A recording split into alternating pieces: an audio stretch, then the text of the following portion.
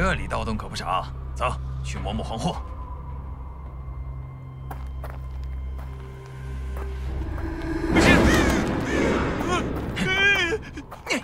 怕鬼啊！瞧你那个怂样，我们这一行的脸全都被你丢尽。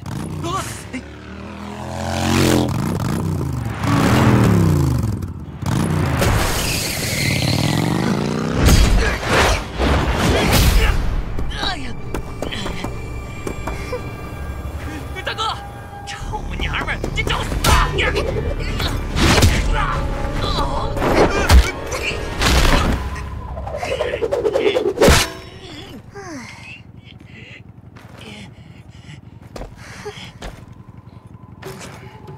个盗墓贼而已，本小姐轻松搞定。耶！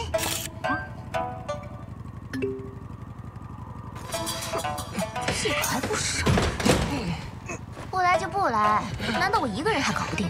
切，又不是初出茅庐的菜鸟，不过2个小贼而已，我摆出下还不是手到擒来？大哥，别走啊！大哥，大哥！还跑？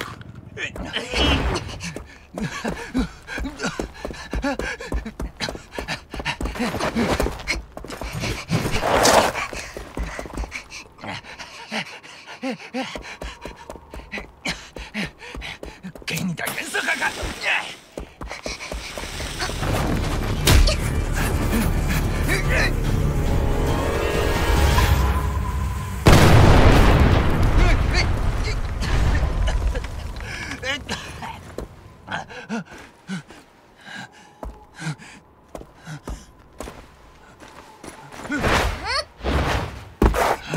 臭娘们，跟搞我踩落！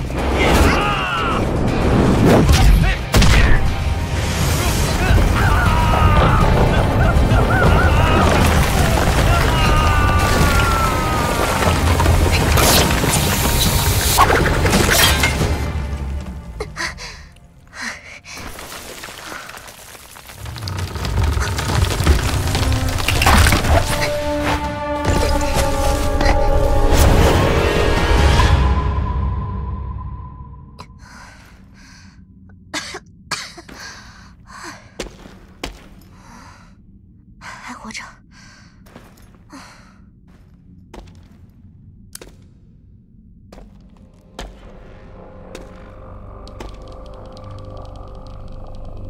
没想到这下面还有座古墓。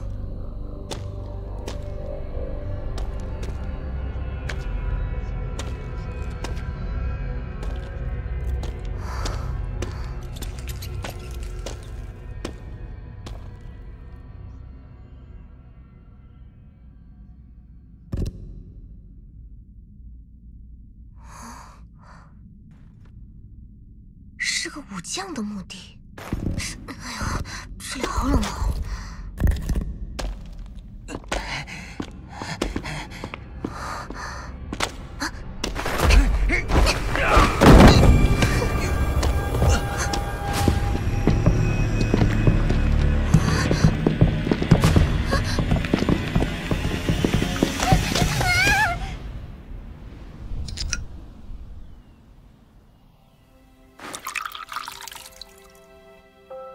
您最爱的神仙酿，现在您敞开喝，我也不会再唠叨。想着您忌日快到了，昨晚我就赶回了咱家。许久没人的屋子，氛围冷清啊。也就师傅您好这一口。3个月前，我遵循您的遗愿，下山红尘炼心。还记得山脚下的3炮和胖子吗？我现在和他俩开了一家古玩店。多亏从小跟着师傅您看了那么多古籍，对古玩古董有所了解，再加上嘎巴拉能辨别。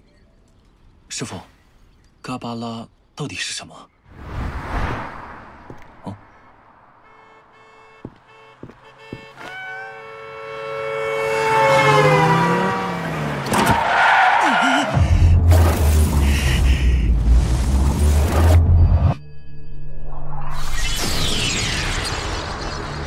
救了我，还传授给我一套神秘的修炼之法——凭着要活下去的本能，我跟着这套功法修炼，不知在那片混沌世界里度过了多少岁月，直到我体内爆发出真元。没想到这番奇遇竟让我成为了一名异能者。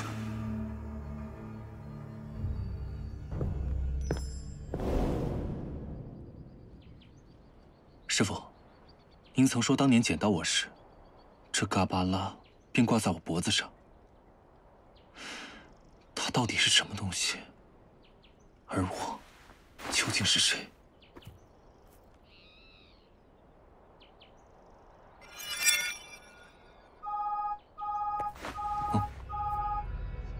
喂，一哥，出事儿了！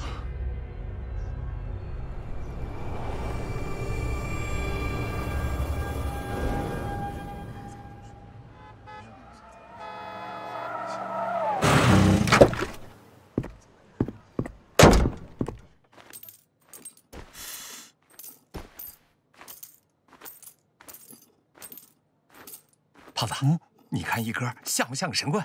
啊？确实像。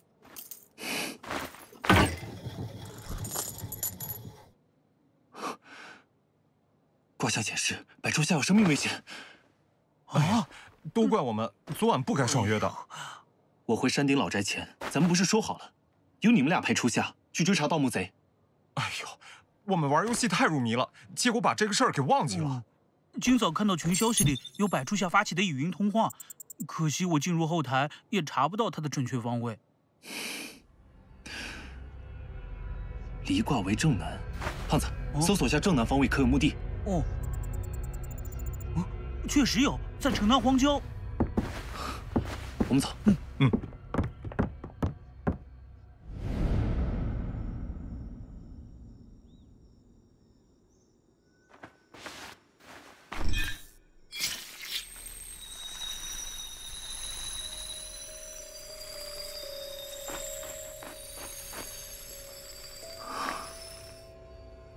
四面环山，如梅花环抱，实乃梅花捧日出。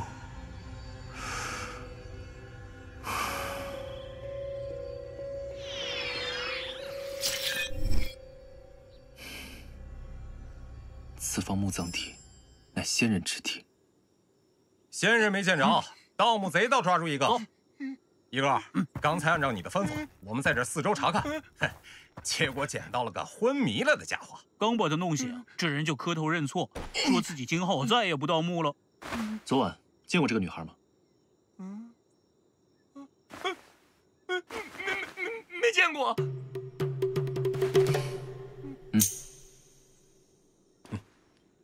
不说，你手上的手铐哪里来的？信不信把你关起来？别！我说，他们被墓地吞了。就是这里。老大逃走后，那女人追着到了这里，结果他们一起掉了进去。本想下去捡点黄货。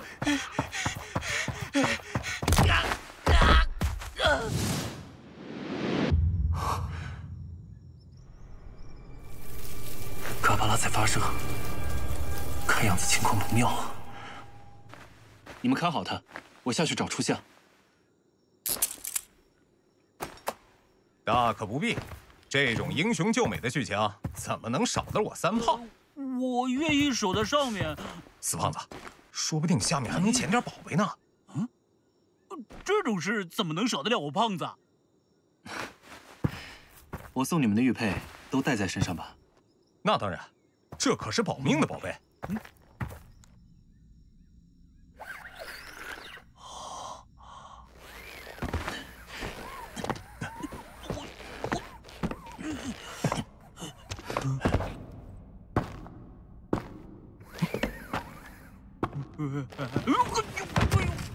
怎么这么黑啊？且看，你大爷别贴着我！哎呦，男人还怕黑？孙炮，别想我下次和你一起打游戏。哼，谁稀罕？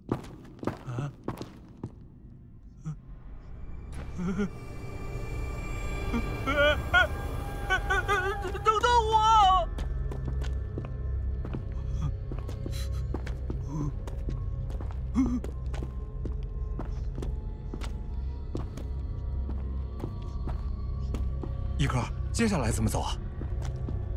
别急。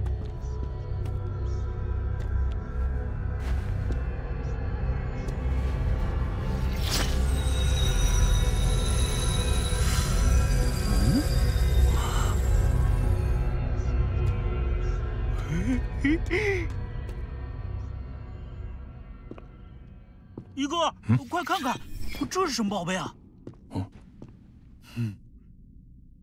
就在那儿捡的。得亏我火眼金睛。看这品相，值不了几个钱。别拿墓室里的东西，拿了可是要付出代价的。对，咱不能干盗墓贼的勾当啊！可是，青宝哥这个月的房租还不知道在哪儿呢。急什么？我们这行3年不开张，开张吃3年。跟上。我去，这可真冷。喂，别把我一个人留在这儿，我怕黑。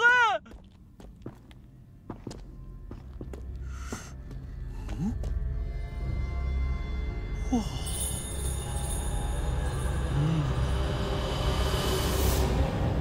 遇事不要慌，先把手机掏出来拍个照片。这里应该便是主墓室，大家不要随便触摸任何器物。这里怎么会有太极阵？看这规模，这个墓的主人不是王侯，也是将相。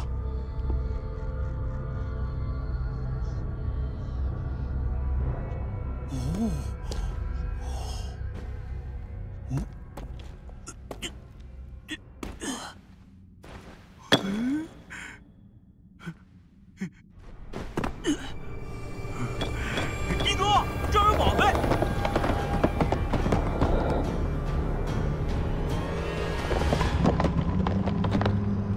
嘿嘿，刚刚捡到的，看样子老值钱了。基因石，别碰它。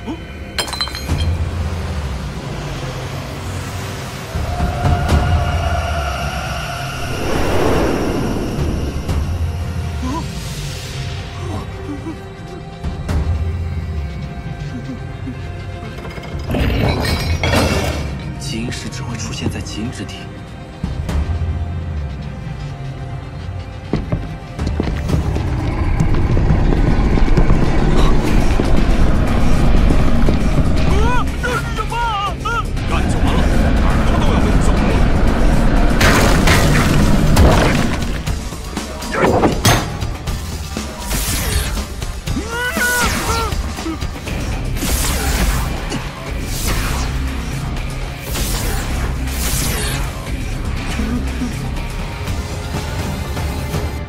这些到底是什么玩意儿？最危险的就是这种极阴之气，它能引发诸多异象。选择极阴之地落葬，恐怕是要让这墓主人永世不得转生。这竟然是韩武王朝时期的墓体。韩武王朝？那个传说中的？那我得看看。别动！哈哈哈，开玩笑了，这么重，我怎么可能推得动？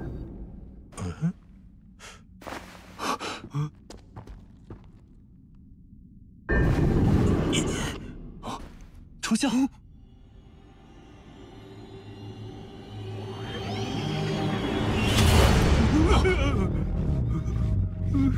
又是极阴之气在捣鬼。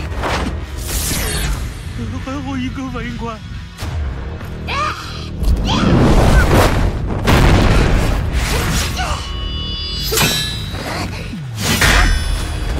不好，符文镇不住他了。大妈，给我光明铲，接着。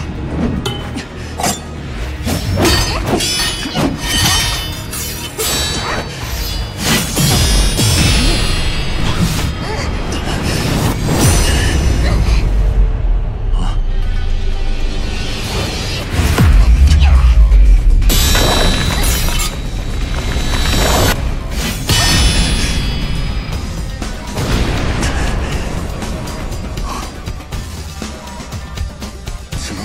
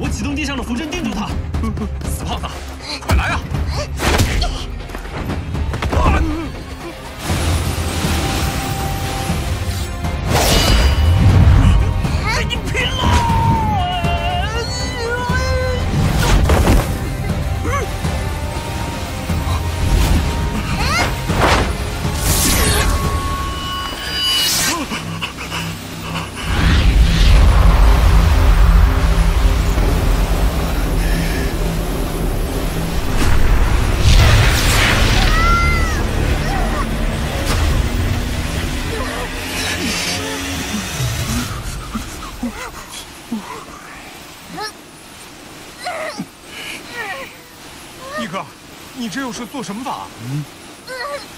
寒气入体，初夏已经被极阴之气控制，要救他，只能在极阴之地逆转法阵，才能逼出寒气。一哥懂得可真多。哎，当初我们也应该留在山上，和唐老学学本事。可惜，这些法术并非师父所授。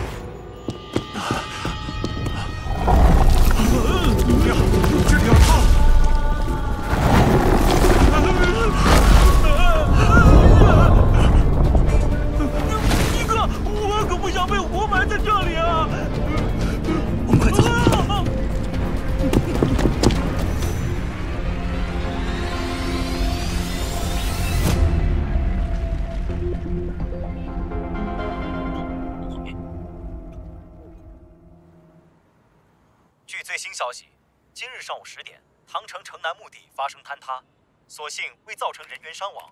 有关部门赶到后，迅速化解险情，并在现场捕获一名盗墓贼。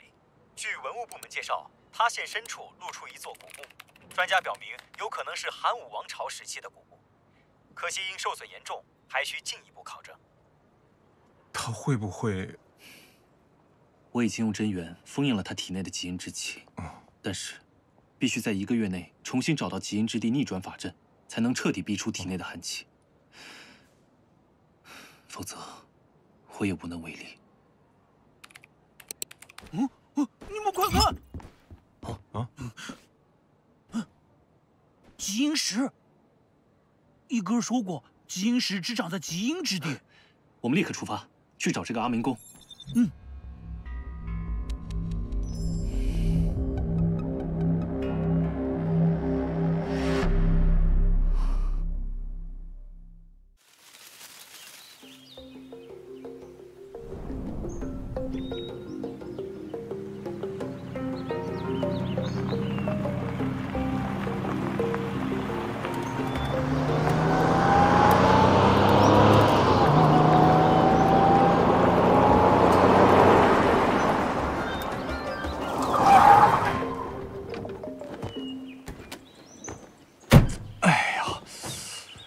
可算是到地方了。夜间航班真不是人做的。嗨，死胖子，你就知道省钱。去，卡里没什么钱了，不省着点花，我们喝西北风啊！你，当年发现那个溶洞的阿明，便在这个寨子里，请他给我们当向导，尽快找到溶洞，确定是否是极阴之地。那溶洞在原始森林中。 我在网上想尽办法，也查不到它的准确位置。初夏，我们该进去了。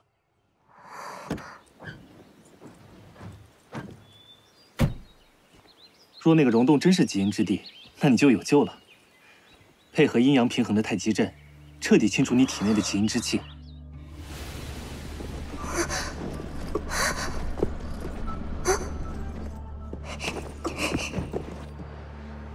别担心。 我用真元封印住了你体内的极阴之气，你现在和正常人没什么区别。只要1个月内彻底去除这股极阴之气，就没事了。一哥，我们真的要去惠安那个溶洞？当年的苏城小队可是团灭啊！要救百初夏，找到极阴之地是唯一的办法，值得去试一试。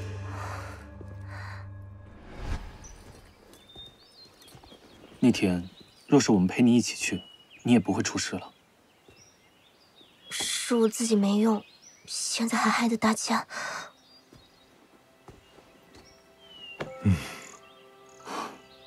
难道要我们眼睁睁的看你去送死？抱歉，我做不到。一哥说的没错。再说了，我们青宝阁当初差点关门，多亏了你介绍那些老主顾，才撑到了现在。有恩报恩，有仇报仇。我们3兄弟可是明事理的人。哎，你这狗嘴里男的吐得出象牙。 有本事你吐一个给我看看！你这，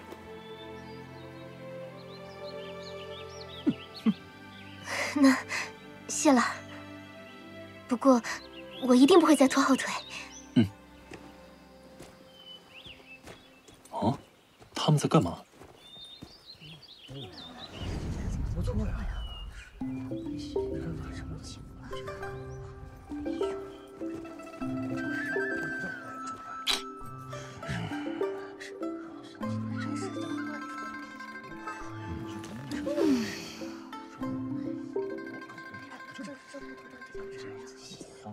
不好意思，不好意思啊，不好意思啊，让，不好意思。哥们儿，这是在干嘛的？这几个外乡人来买木头。哎，你们难道也是来买木头的？不，我们是来买人的。啊，不，我们是来找人的。什么木头这么值钱，还专门来买？黄花梨木，惠安省的黄花梨木颇有名气，其色泽黄润，纹理柔美，并香气沁人。因稀缺，导致所做的家具、把玩佩戴物件极具收藏价值。听上去很值钱的样子啊！非法采伐，够你小青年的。阿明可是有正经的伐木证。阿明，是10几年前发现溶洞的阿明？什么溶洞？根本没这回事，真是晦气！白老板，前些年偷伐现象太严重了，森林里木头少得很。这几根黄花梨木是我能找到最好的了。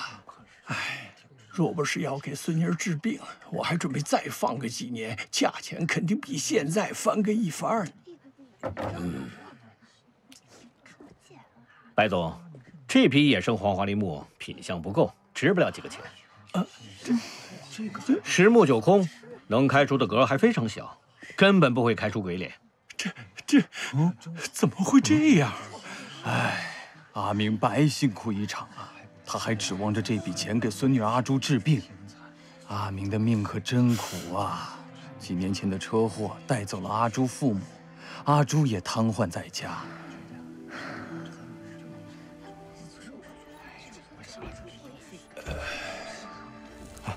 一哥，黄花梨的格是什么东西啊？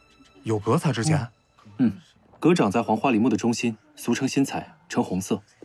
越是年久，颜色越深，也越珍贵。阿明公，虽然赵老师鉴定这批木材不值钱，但作为咱们的第一次交易，我出8万买下它们。这也代表了我的诚意。希望你下个月再有一批黄花梨木，若是里面有精品，价格一定公道。森林里的黄花梨木要隔几年才能采伐，你们会不会看错了？这批木头怎么会差？你是在质疑我的鉴定？赵老师是业内著名的木材鉴定专家，也是我白氏珠宝特聘顾问。你若不接受我的鉴定，那还有个办法，把每根木头都开出来，看看里面有没有格。万一是我看走眼了，出了大格，那阿明公就赚翻了。但若全部都没有格，白老板这钱你也别想拿。那就这么，我出20万，买下这批木材。喂，我的一哥，家里都快揭不开锅了。我替他出。你姐们儿大气。死胖子，还真是见到钱眼里了。哎，初夏，快收起来！我去。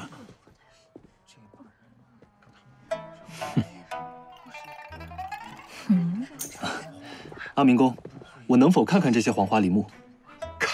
看，随意看。白老板，放心，这批黄花梨木没人敢跟你抢。哈哈，这位小兄弟，鉴定木材这块可没有什么捡漏的机会，别偷鸡不成蚀把米。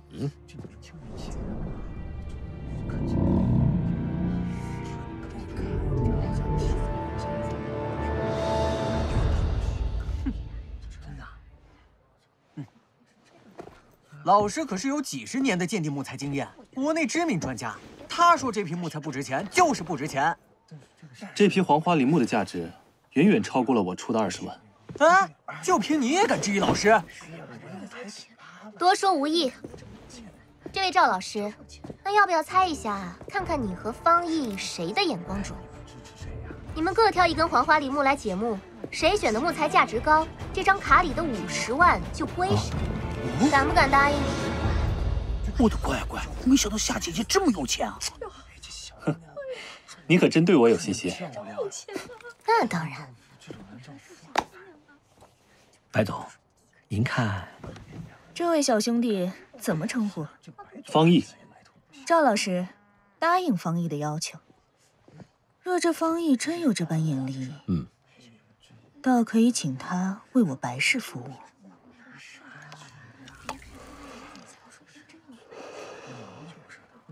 阿明公，您老放心，不管节目出来的结果如何，我这20万不会少给你的。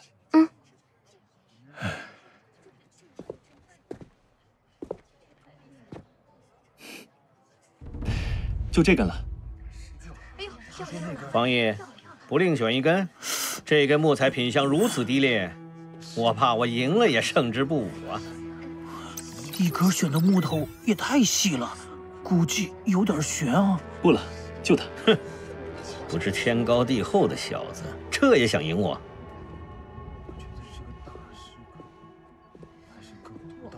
矮子里面拔将军吧，这批木材也就这根还不错，你来点木，里面估计能出格。我来吧，这样快一点。不行，万一你倒了。赵老师，方逸既然有这个心，就让他来吧。哎，这美女是不是看上我们一哥了？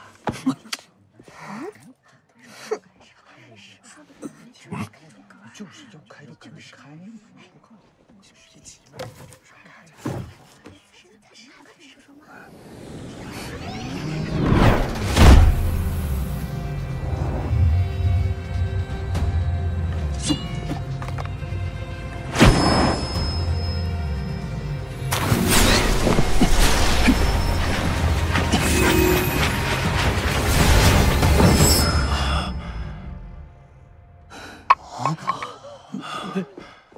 赵老师，恭喜你，这根黄花梨木开出了格。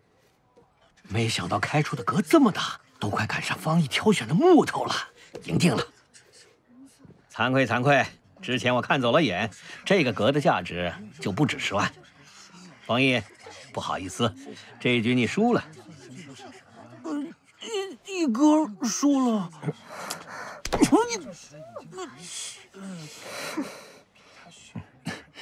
我选的还没解开，赵老师别心急。既然你要硬撑，那就随你。老师，年轻人呐。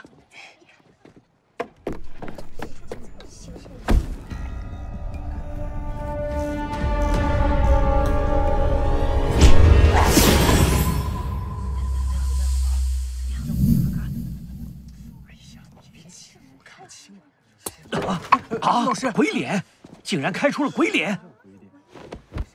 什么是鬼脸？遇事不懂就查资料喽。哎呀，如此清晰的脸廓，耳鼻真乃清水出芙蓉，一脸值万金呐！我出40万买这鬼脸，我出100万。阿明公，这批木材我全要了。老师，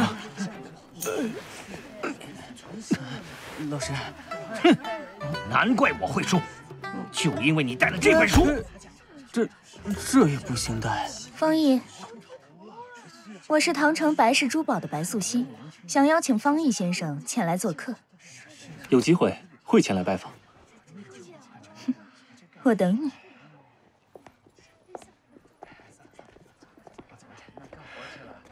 小哥，这次多亏了你，有了这笔钱，我孙女儿的病也许就有救了。我拿出10万作为感谢费。实不相瞒，这次我们是专程来找您帮忙的。有什么事能用得上我阿明，尽管提。跟我来。走。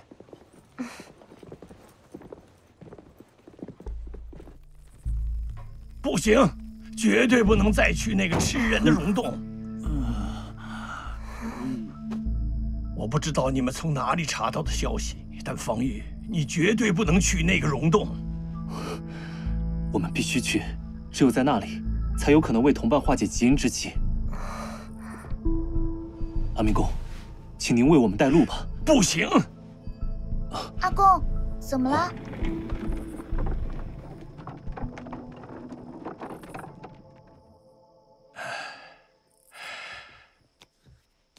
阿公把你吵醒了。嗯。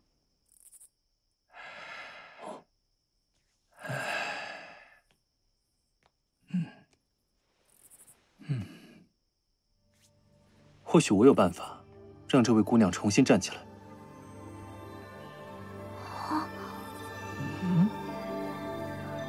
阿公，我愿意让这哥哥试试。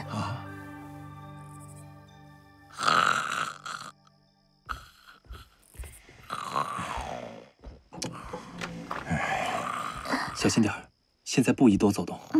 阿朱，爷爷，阿朱，你的腿。阿公，我能走路了。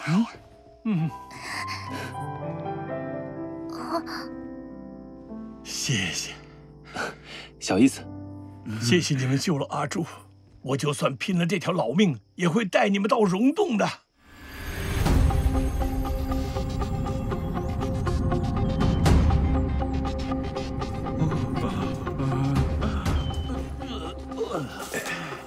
阿明公，请不要把我治好阿朱的事外传。我明白，这等神迹只有1000年前我们寨子供奉的仙人才拥有，我绝不会给恩人惹麻烦。我说，要不要休息一下？黑熊，不需要惊慌。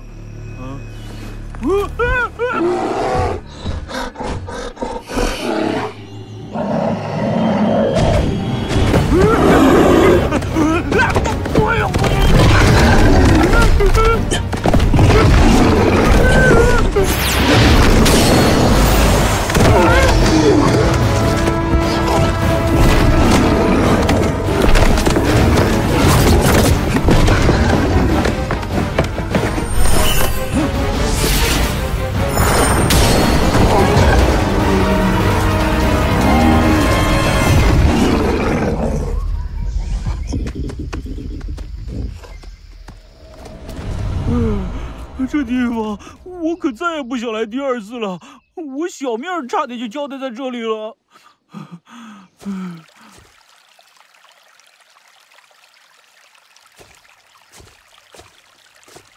解解渴。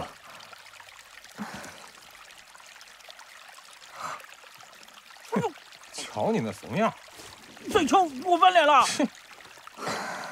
胖子一直口无遮拦的，你别多心。我没事。大家看见前面那座山了吗？溶洞就在那儿。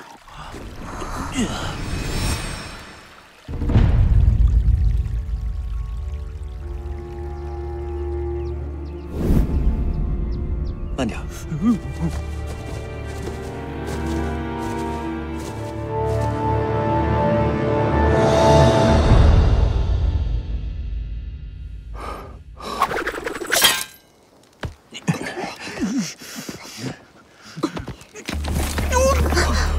注意安全，小心点儿，抓紧了。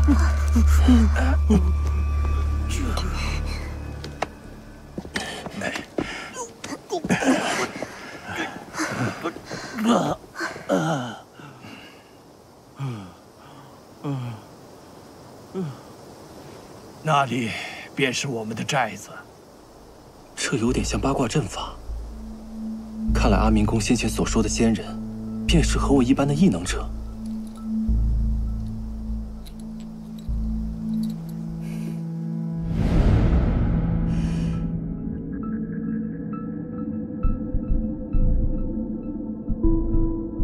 走吧，溶洞就在前面。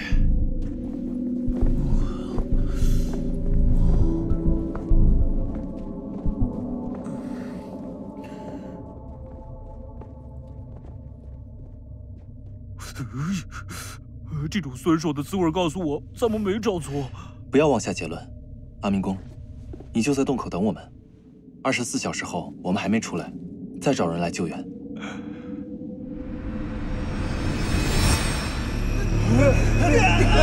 大了！救我！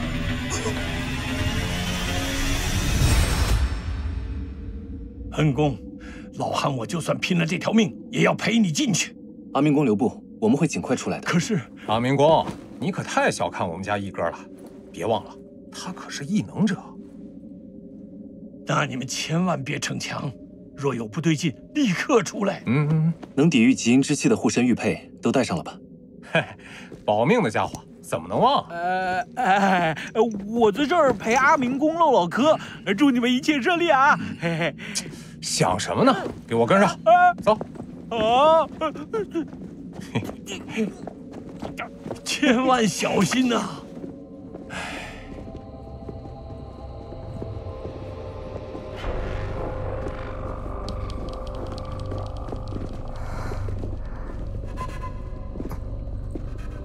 我们离极阴之地应该不远了。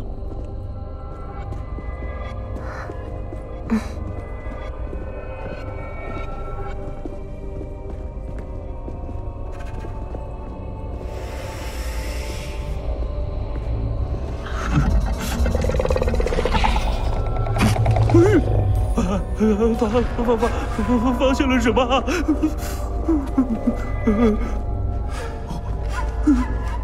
这溶洞不对劲儿，比唐城那座古墓还要冷。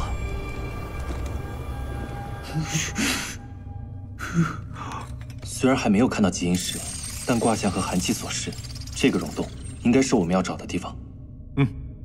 可算找对地方了。可是为何看不到极阴石？我记得你说过，极阴之地定会出现极阴石。亥地极阴，万物终结，极阴石现，阳气覆灭。兴许就在极阴之气最盛之处，正好在那里逆转阵法，去除你体内的极阴之气。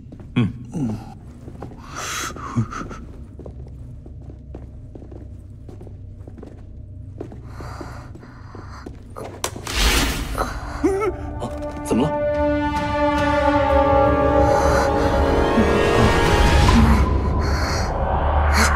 我操！又变异了！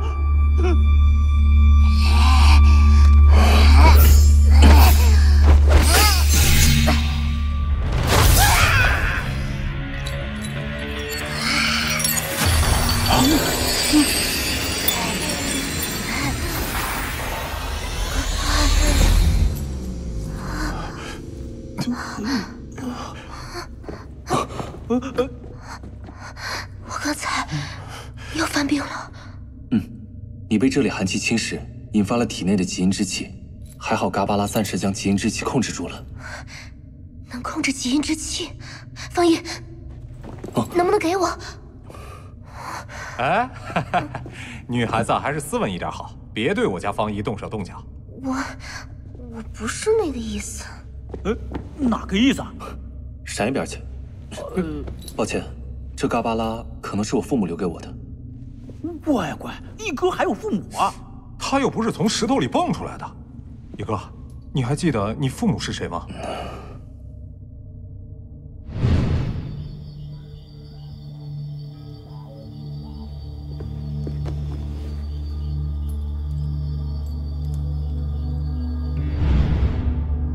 师父捡到我时，我身上只留下了嘎巴拉。这异能是嘎巴拉认我为主后赋予的能力。我的父母应该也是异能者，他们也许有不得已的原因，说不定哪一天睡醒，他们就出现在我面前了。哎呦，这可是大喜事儿啊！一哥竟然瞒了我们这么久，还当不当我们是兄弟啊？可惜线上几乎查不到异能者的信息，不然追溯到18年前，也许就有线索了。兄弟们，心领了。我的事不着急，先把初夏的问题解决。现在已经能证明，这个溶洞便是一处天然的极阴之地。刚才是不是寒气引发了我体内的极阴之气？若非如此，我设置的封印绝不会这么容易被冲破。走，去找溶洞里极阴之气最盛之处。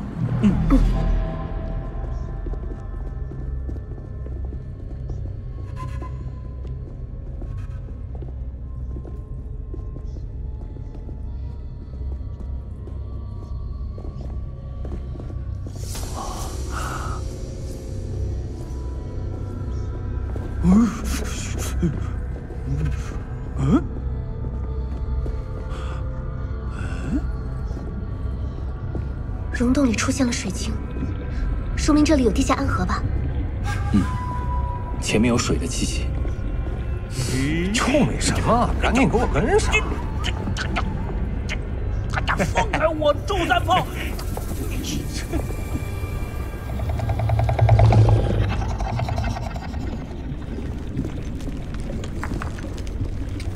哦，哎，这是怎么回事啊？又怎么了？啊？快跑！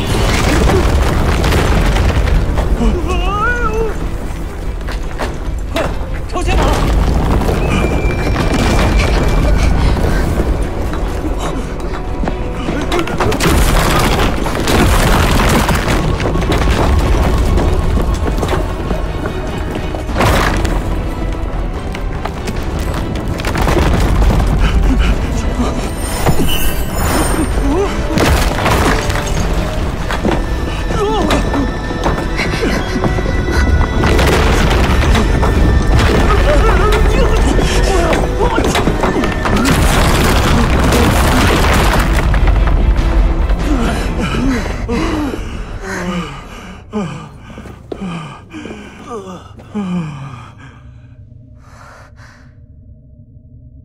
这些水晶怎么突然就炸了？那是因为我们快到极阴之气最盛的地方了。每当这里的寒气爆发，这些水晶就会周而复始的破碎，再凝聚。那我的护身玉佩能不能再凝聚凝聚啊？我可没碰它啊，它自己就裂开了。我的也碎了。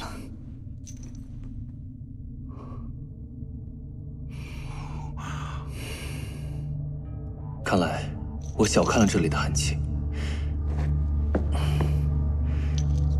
接下来我会重新炼制防御力更强的护身玉佩。等我半个时辰，你们原地休息一下，别随意走动。哦。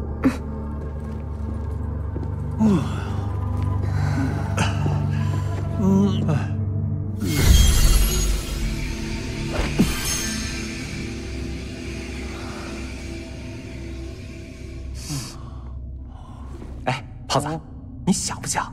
嘘嘘，我不想，我没有，你别瞎说。我说你有你就有。嗨，人有三急，胖子，别害羞啊。三炮，走，你就直说嘛。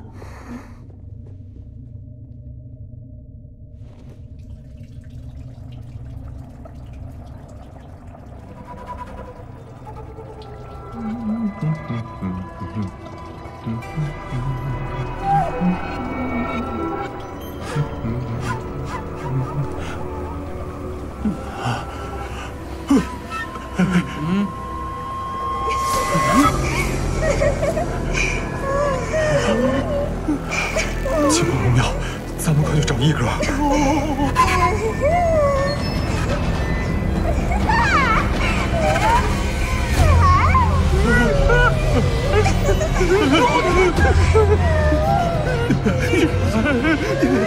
别过来！别过来！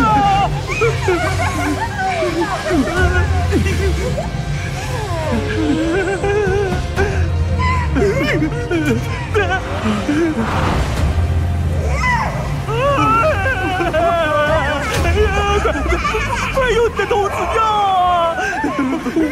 大哥，我没了。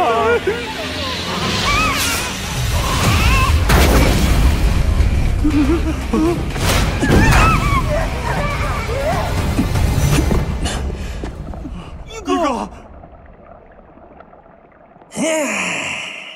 救命啊！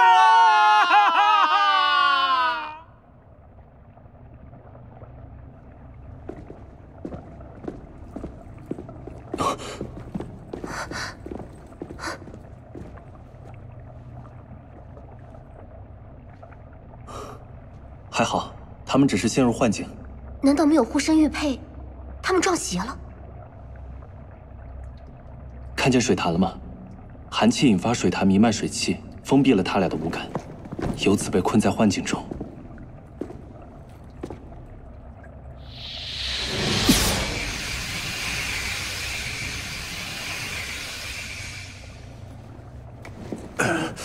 哎呀！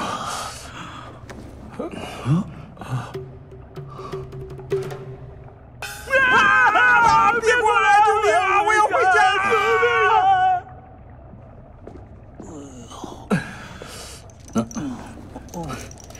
跟你们说过，不要随意走动，刚才就被水潭蔓延的水汽给迷住了。人有3急，这个哪里控制得了啊？哼，就你理由最多。死胖子，你敢挑衅我？切，不跟你一般见识。切！我感觉水里好像有东西。你别也被水汽迷住了，走吧，护身玉佩都搞定了，我们继续向前。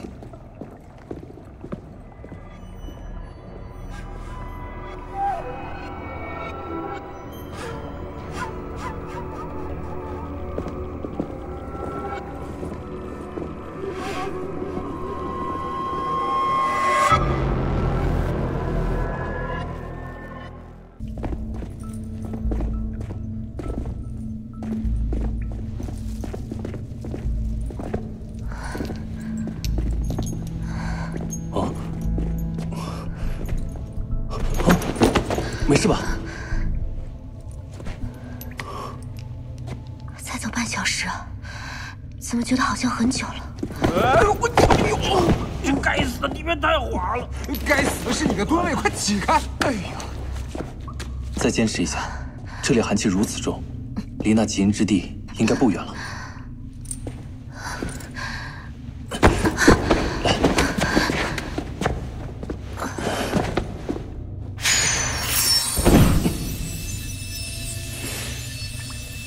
你的寒毒又要发作了，我先帮你压制住。可这样，你的真元消耗太多了。没事，我撑得住。走吧。谢谢。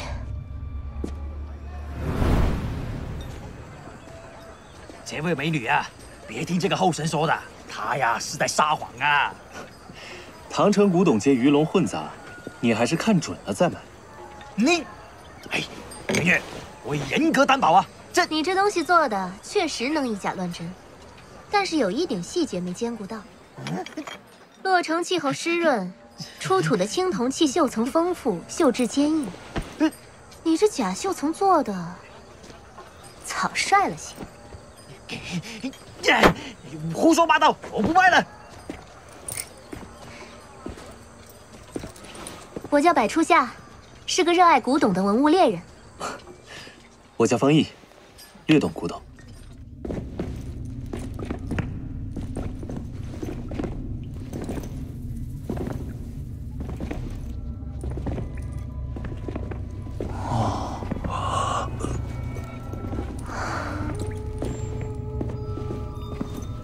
这里有极阴石，极阴之地应该快到了。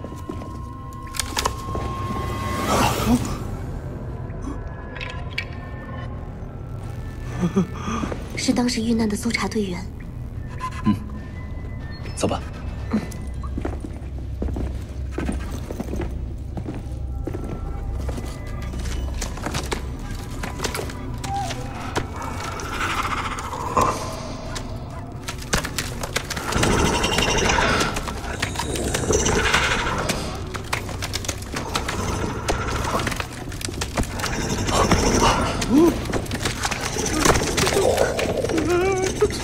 这些是什么怪物？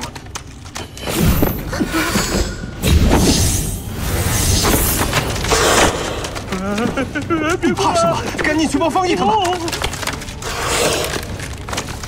蒲鬼木，本草灵物经的灵魂怎么会出现在这儿？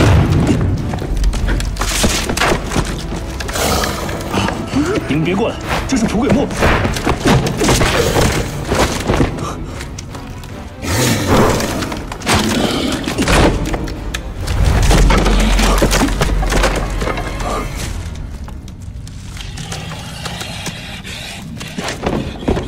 都别过去！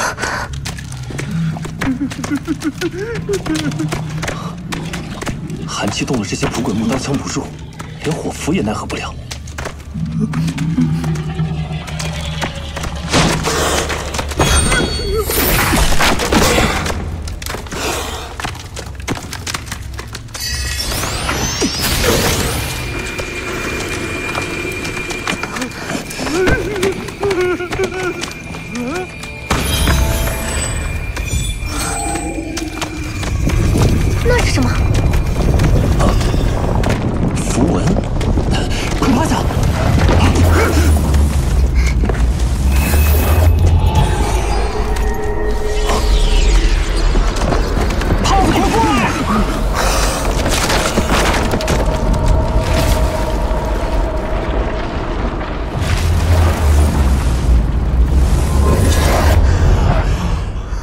好险啊！多亏一哥了。哎，不过话说回来，一哥你怎么不早点用啊？哎，嘎巴拉可不听我使唤。那他怎么自己就帮你了？我也不知道，不过我能感觉得到，进入这里后，嘎巴拉好像变得活跃许多。还有那个阵法，难道以前这里有异能者来过？我们先去极阴之地找符阵，走。嗯。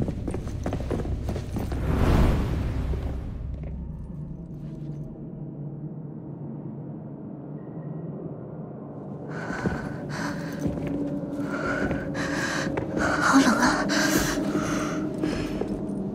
看来这里就是极阴之地了。好家伙，这鬼地方连石头都怪模怪样的。少见多怪。这叫大自然的鬼斧神工。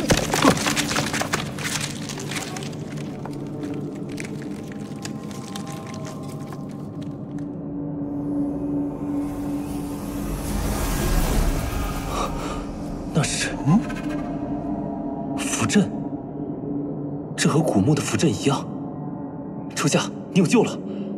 果然没错，曾有异能者在这里待过。这阵法就是他们修炼极阴之气时留下的。我逆行阵法就可以去除极阴之气了。初夏，你快坐到阵中。哇！哎，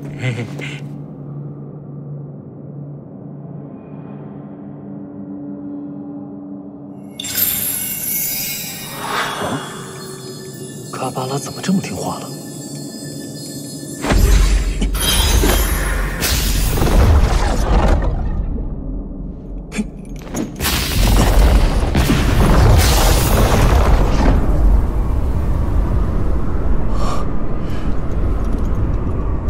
阵法激活了。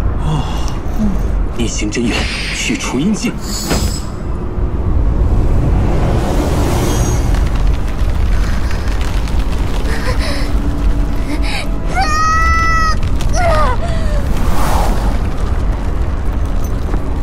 一哥，那些极阴石怎么在冒气啊？那是极阴石里的阴气被阵法催发出来了。啊，那我们躲远点。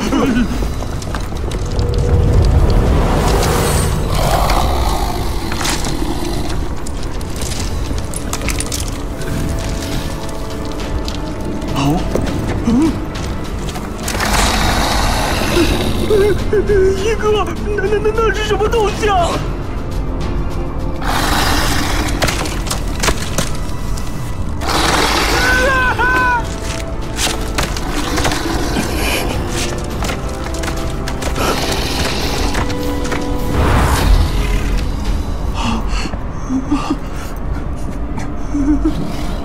他这是要阻止一哥实行阵法。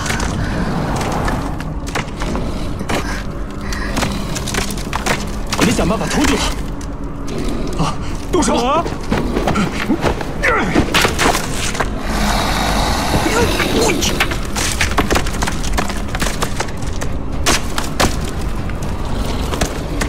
我的乖乖，这大家伙比外面那些小怪强的不是一丁半点儿啊！少废话，快拦住他！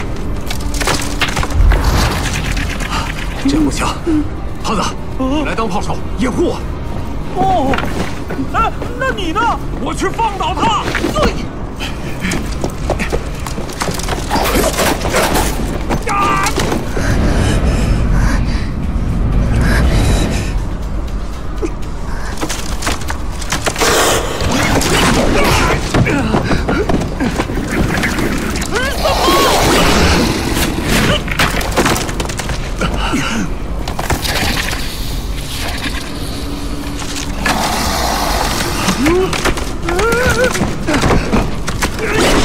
给我躺下！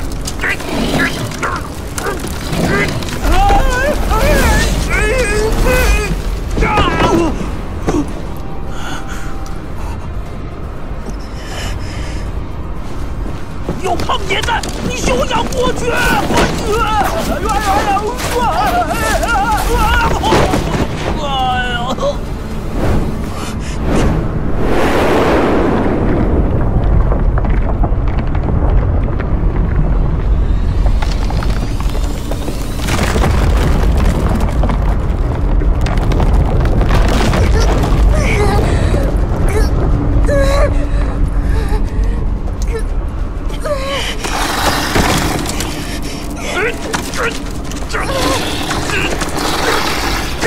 好野马！使劲儿！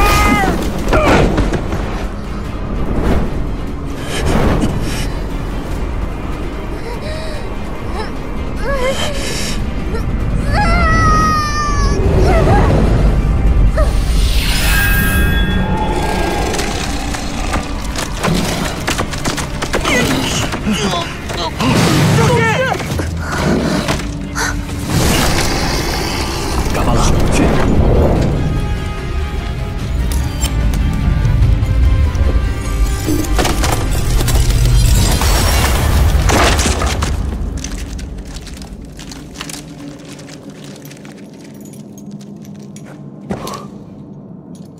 威力居然这么大！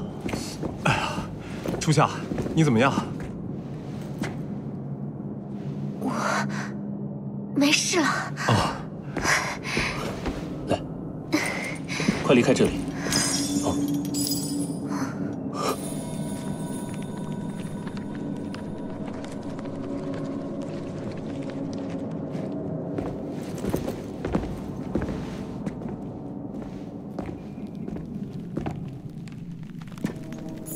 这是嘎巴拉。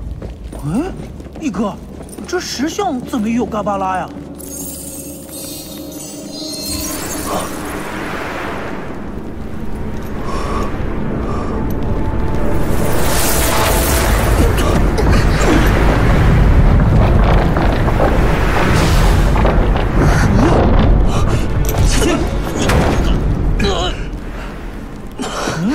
这里不是极阴之地吗？怎么会有这么热的气流啊？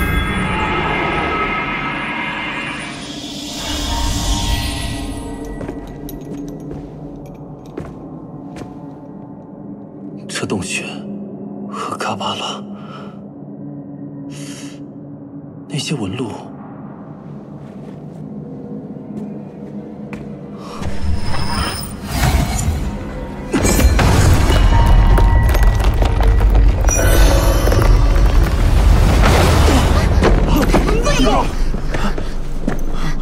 一哥，你没事吧？这要是打破了，里面那股热气崩出来怎么办呢？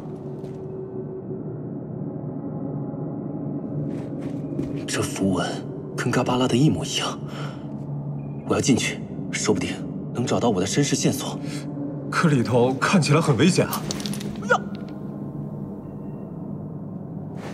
这护身玉佩又快顶不住了啊！我的也要碎了，怎么办？我的也是。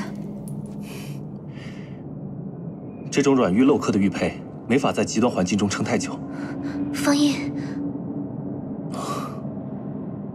先离开吧，你们的玉佩撑不了多久，我以后想办法再来。哎，对，先回去再想办法。哦，啊，快！啊。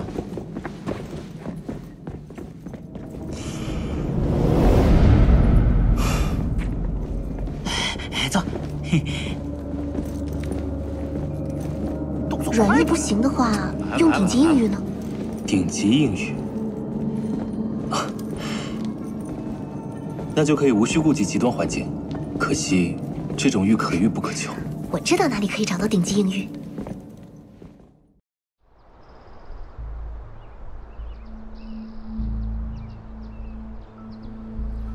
你们想去翡翠宫盘买顶级硬玉，那真是找对路了。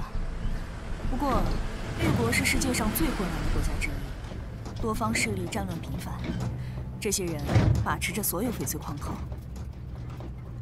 为了利益最大化，他们还联手管控翡翠的交易。想买翡翠，就得通过他们举办的翡翠宫盘才行。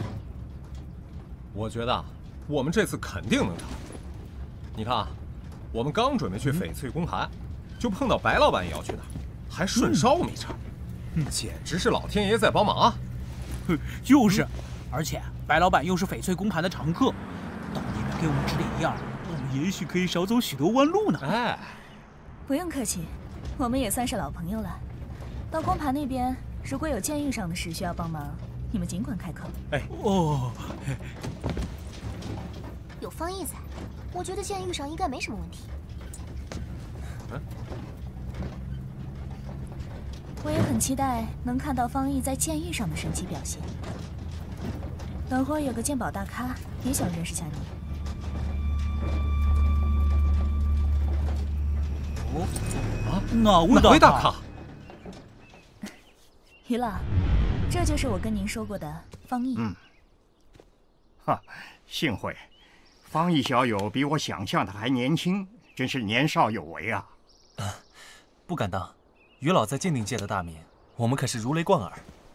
没错，于老那些鉴宝的文章，我可是都看过，专业造诣很深，启迪性很强。看了那么多还经常打眼，都看到狗子身上了。你，懒得跟你们解释。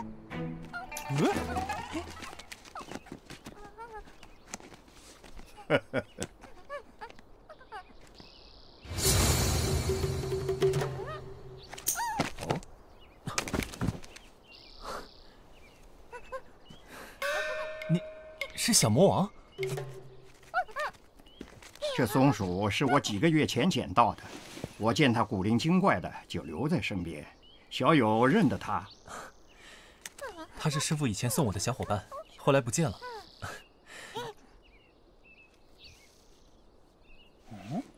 哦，我想起来了，是那只小松鼠啊，它还活着。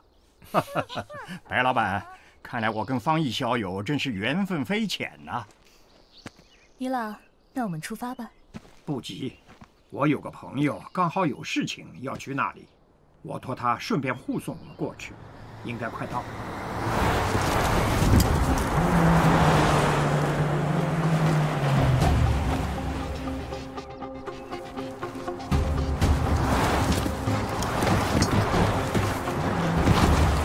瞧，他来了，彭家公子彭兵。彭家？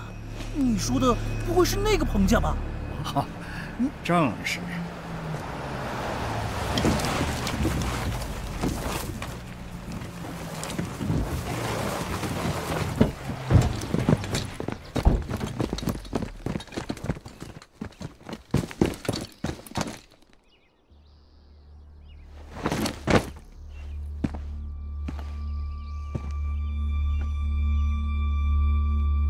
抱歉，于老，让你们久等了。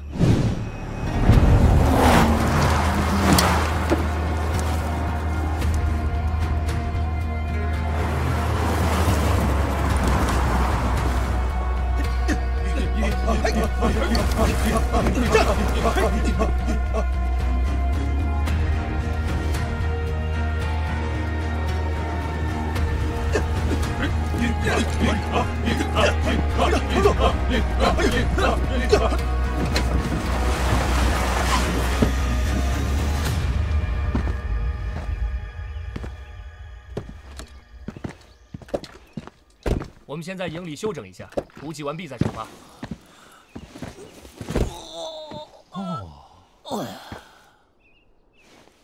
哎，胖子，以前就听说彭家是玉国的几大势力之一，今天一见，名不虚传呐。玉国这种地方，再大的势力也得如履薄冰，搞不好就要翻车。你们彭家应该也是主导翡翠公盘的家族之一吧？翡翠公盘价值巨大，谁也没法独揽，就由我们几家共同来管理了。这位兄弟我还不知道来历呢，敢问贵姓？我来介绍一下，这位是方逸小友。幸会。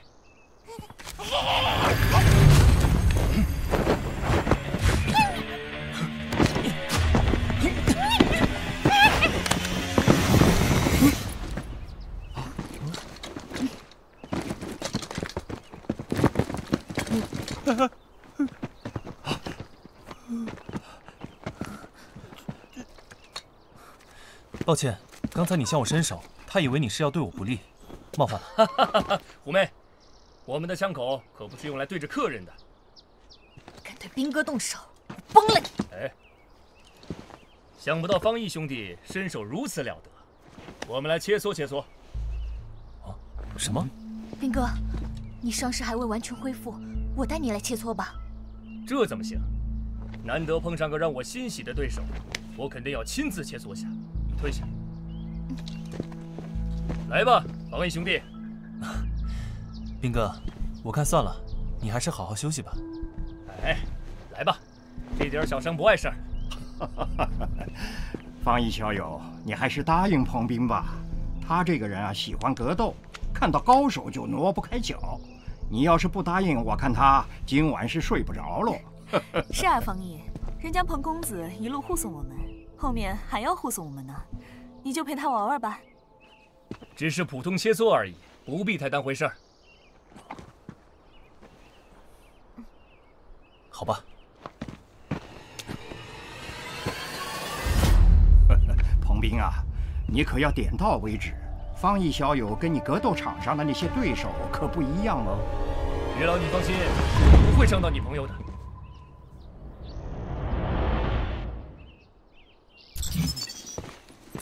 我的乖乖，不查不知道，一查吓一跳。哎，这彭斌竟然是著名的黑拳冠军，成名多年了。一哥他，我对方逸有信心。哎，你们觉得兵哥几招能赢？10招。哎，你太不了解兵哥的实力了。我觉得5招。几招我不确定，但我相信那小子撑不过1分钟。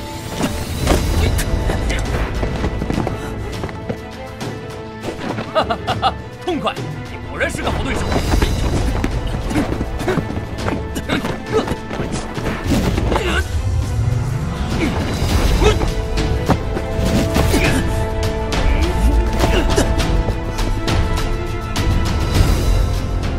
真想不到，方逸小友如此之强，竟接得住彭斌的重拳。哈哈哈哈！痛快！再来！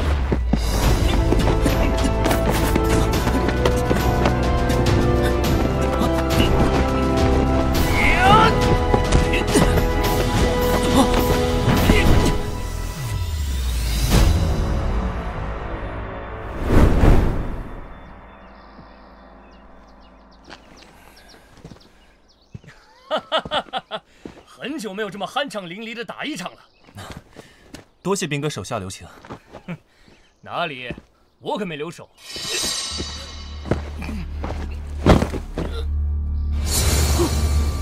兵哥！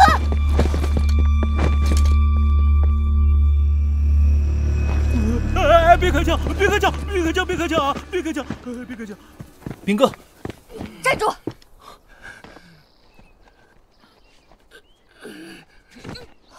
兵哥，你对兵哥做了什么？你先把枪放下，弄清楚情况再说。虎妹啊，你冷静一下。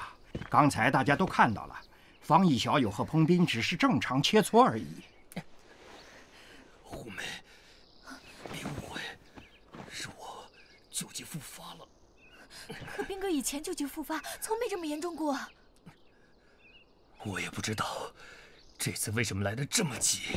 兵哥，我跟师傅学了点七皇之术，让我给你把把脉。兵哥最好没事，否则我毙了你！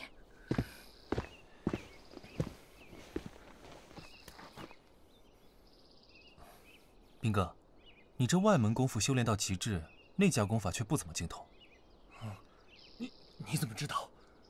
我观兵哥脉象紊乱，气息错杂，经脉之间多有堵塞，符合内伤严重积郁之象。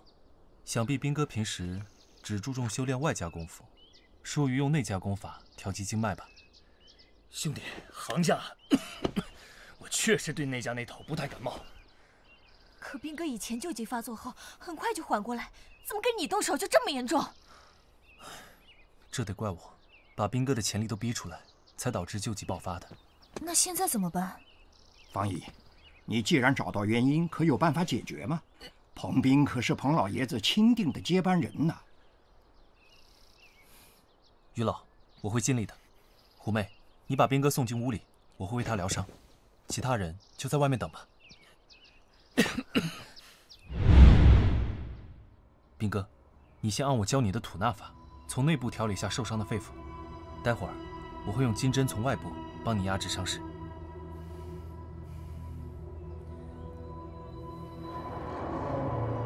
很好，保持呼吸节奏。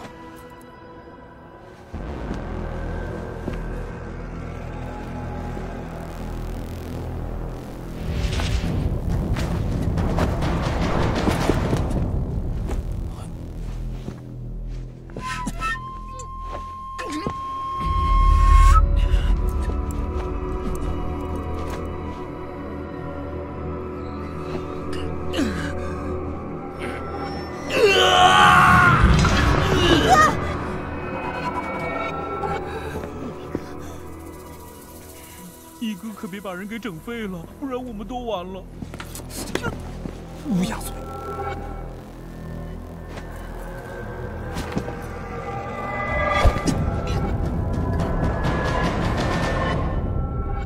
稳住了。原来那家功法还挺玄妙的，照你这吐纳之法，确实舒畅很多。不过这里还是隐隐作痛，感觉很闷。啊，还有条经脉堵塞住了。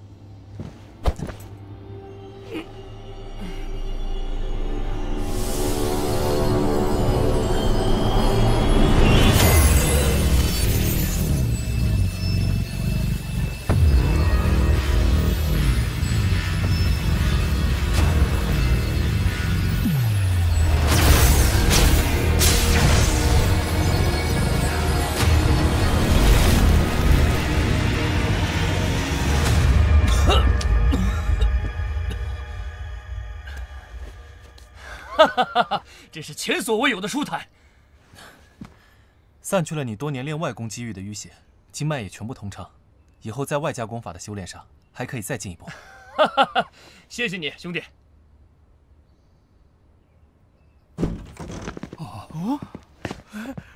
兵哥，你怎么样了？好多了。大家听好了，从今往后，方逸就是我彭斌的兄弟，你们要像对我一样去对他。是。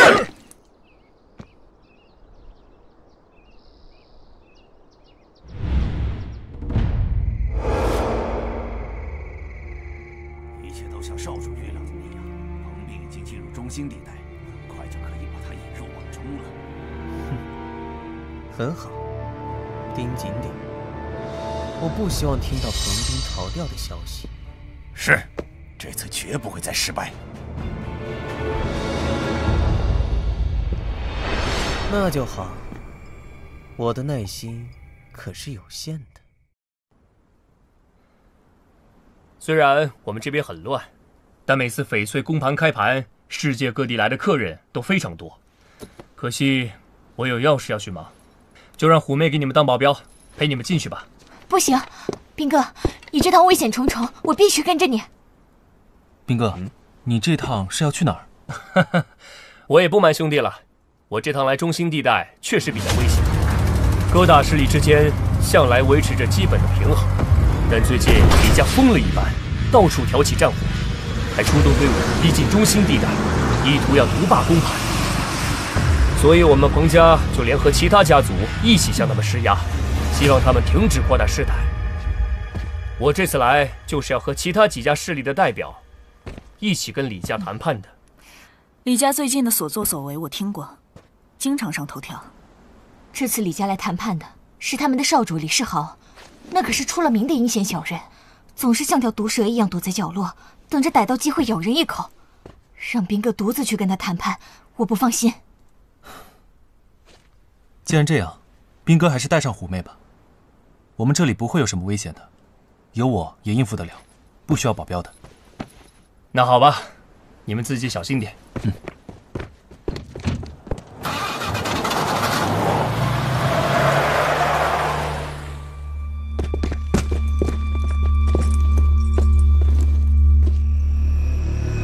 我们进去。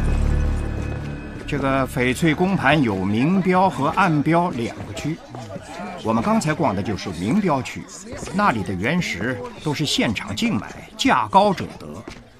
这里就是暗标区，大家都看到了啊，光线很暗，这是主办方故意给剑域增加的难度。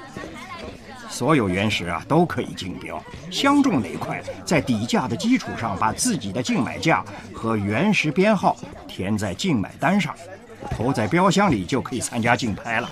暗标3小时一开，每块原石由出价最高的人标得。这种投标办法高风险也高回报，吸引很多人来淘宝。方毅小友，我先陪白老板看看，回头若有剑域上的疑难问题，你尽管找我。于老和白老板请便。少主，那几个人就是彭斌最新结交之人。哼，彭斌这人看似莽夫，其实心思细腻。他一直在结交各方势力，这几人能成为他的座上宾，恐怕身份不一般。少主看人就是准，彭斌这几年确实结交不少人物，他的影响力是越来越大了。所以，他这次要不死，对我们李家就是个威胁。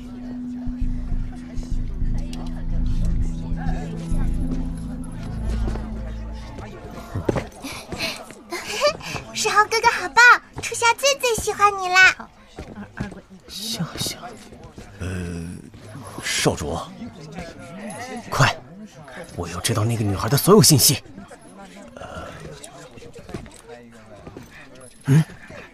是，少主稍等，我查一下。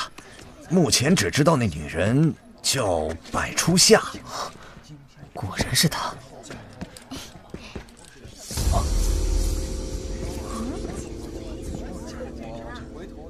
看什么呢？没什么，突然有种神奇的感觉。准备用嘎巴拉探测原石？听于老说，翡翠的品质由翡翠纯净度，也就是种头决定。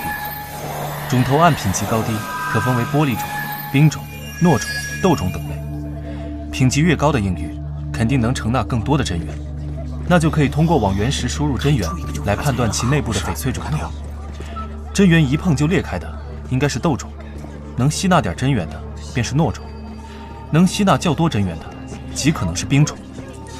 这些品质都达不到做硬玉护身符的要求，还得再找找。这块原石不简单。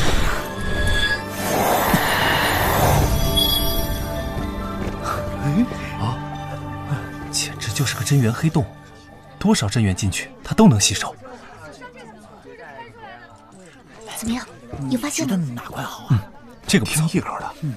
底价不高吗？就把它都买回去。我这就去田径买单，竞买价比底价高点，应该就能拿下。这位兄弟可是看走眼了，这块原石可是公盘上著名的滞销品，多少剑玉高手看了都是直摇头，放了5年也没人选他。您是？小姐莫怪我多管闲事，我只是不希望你们在这块废石上浪费钱财。原来是这样，多谢先生提醒了。哎呦，兄弟真是好人呐，看来是个剑玉高手。小姐如果需要人帮忙剑玉，我可以效劳。好了，别热脸贴人家冷屁股了，没看出人家冲着初夏来的吗？不必了，我的朋友就会剑玉，他说这原石不错，那一定不会错。看来你们还不信我的话，没关系，我们打个赌吧。如果里头能解出糯种以上种头，算我输，如何？行。你理他做什么？看看四周，这人来者不善，看看他想干什么。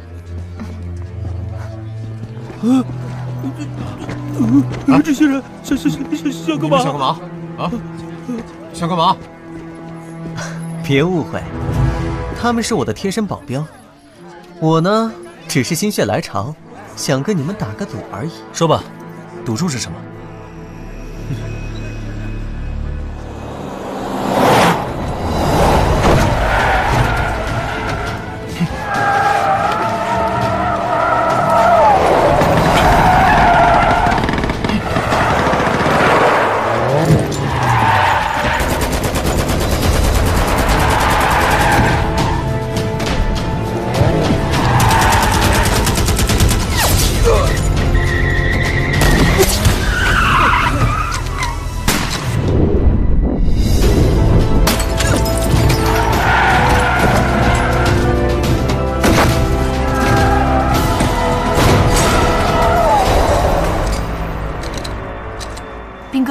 现在怎么办？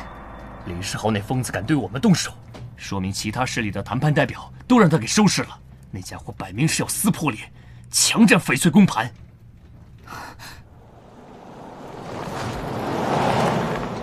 我们也去翡翠公盘，召集最近的兄弟，一起去抢回翡翠公盘。方毅兄弟，你那边可别有事啊！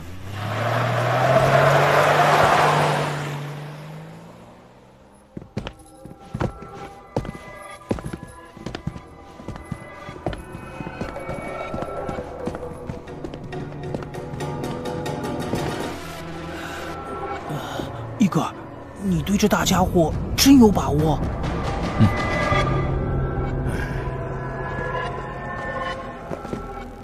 方逸小友啊，刚才我要在场，绝不会建议你标下这块原石，它能出翡翠的几率可以说非常小。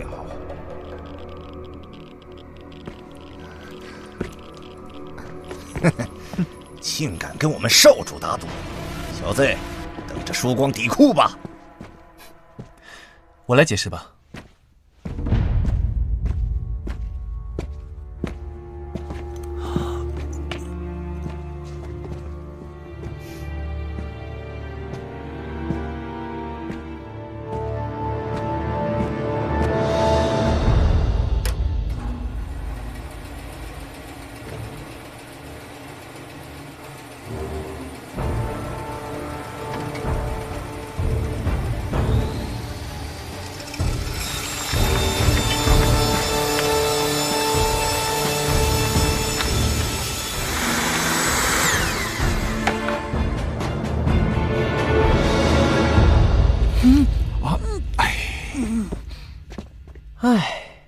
看来我马上就能赢你了。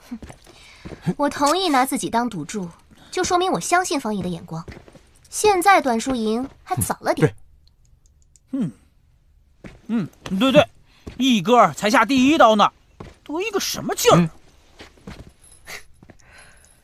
那我们走着瞧。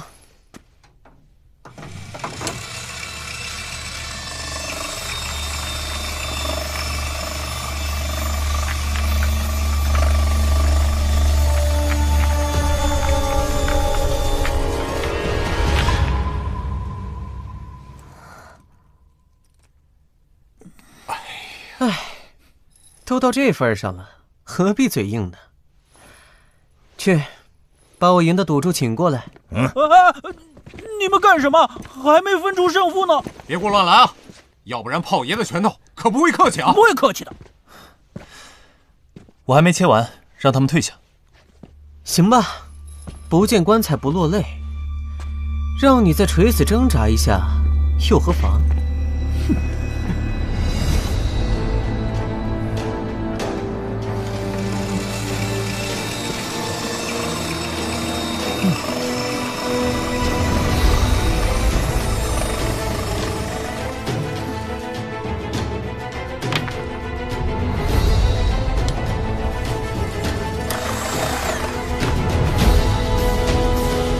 好了，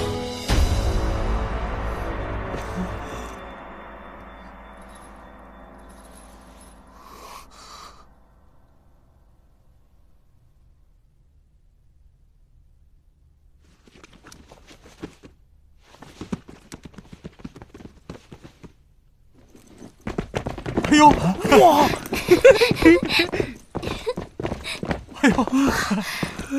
哎呀，好漂亮！这起码冰种了吧？我不知道这算什么种头，但我知道我们要发财喽！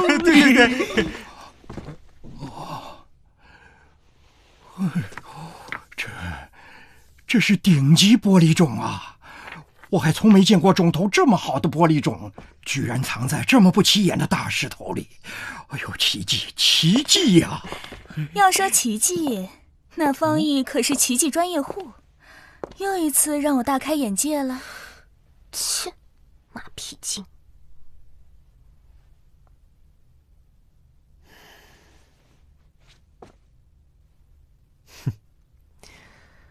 没想到我也有看走眼的一天。输了就兑现你的诺言。你有什么要求，尽管说，只要你提出的，我都愿意为你去做。不好了，李家打来了！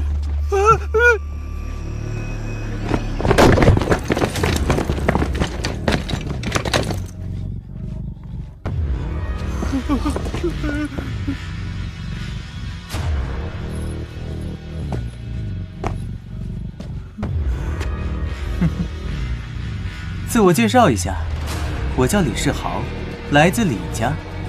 从现在开始，翡翠公盘将由我接管。李世豪，你是李家少主？原来是李公子啊！这是什么情况？什么情况你们不必知道。除了他们几人，其他人可以离开。等我们李家把公盘打理好，欢迎再来做生意。于老，于老，你们快走吧，我们不会有事的。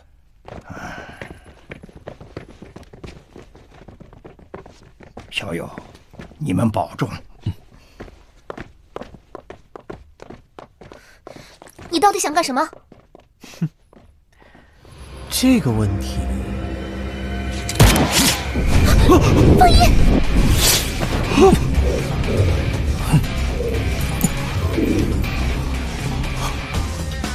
快开枪！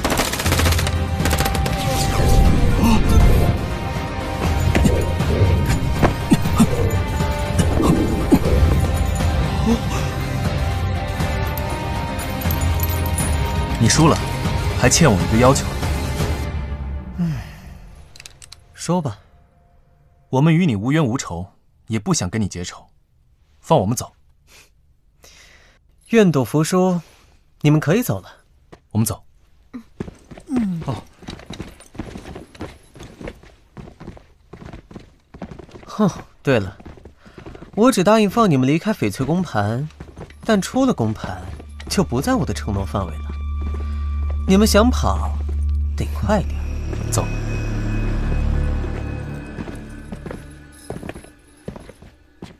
那小子刚才那一手是什么能力？少主，就这么放他们走了？当然，否则我岂不是在夏夏面前变成言而无信的人了吗？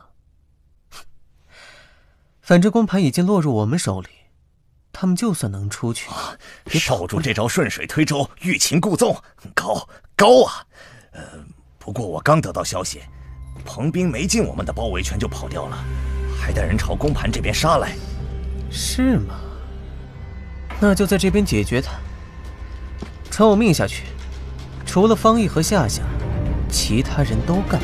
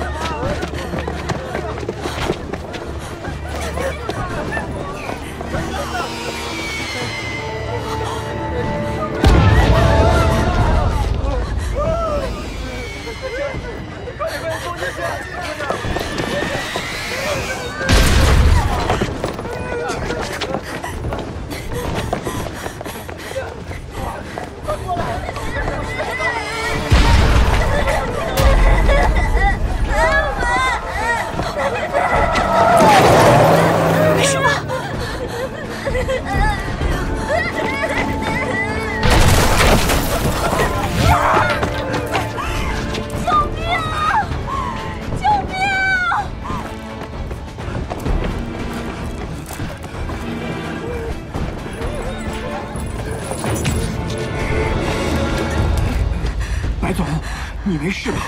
我的脚，我的别急，我一抬起来你就拔起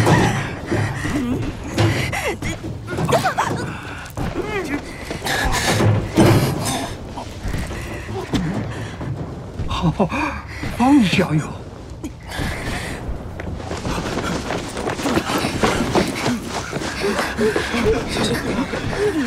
没有，方逸，我这不是在做梦吧？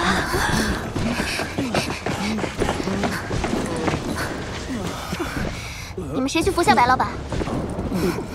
走。白总，我来扶你吧。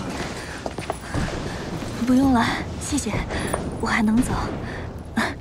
方逸，你们是怎么逃出来的？现在可不是叙旧的时候，那变态随时会追来。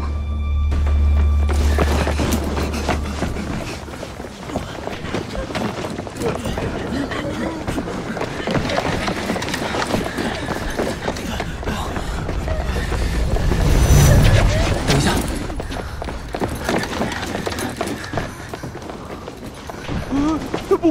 不会是那变态追来了吧？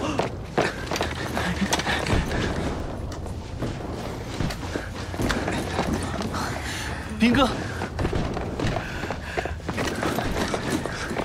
我正要去接你们呢，没事就好。我的人正在和李家厮杀，你们跟我来，我先掩护你们离开。好，走，快上车。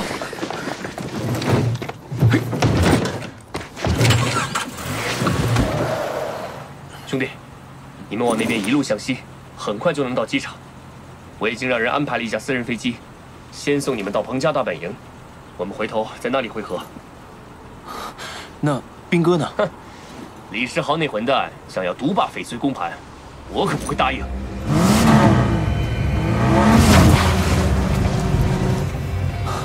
他们追来了，我们快走！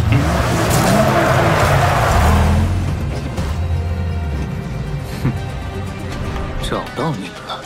快打爆他们的轮胎，到处要捉活的！你们快走，我来引开他们。兵哥，小心点！走！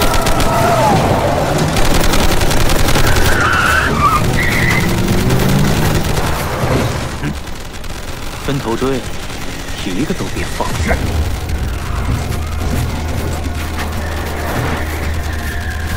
跑了，再跑！他们追来了！饶了谁？看我怎么办！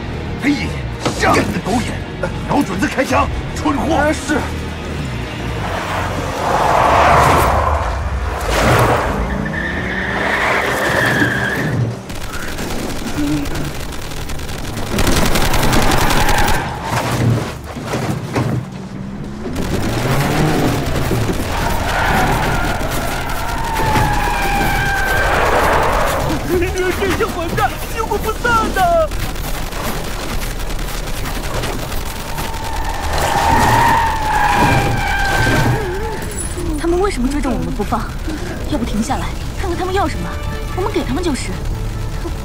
要是他们要命呢？至少我们得想办法甩掉他们，不然他们有枪，我们车再快也快不过人家子弹。我试试吧。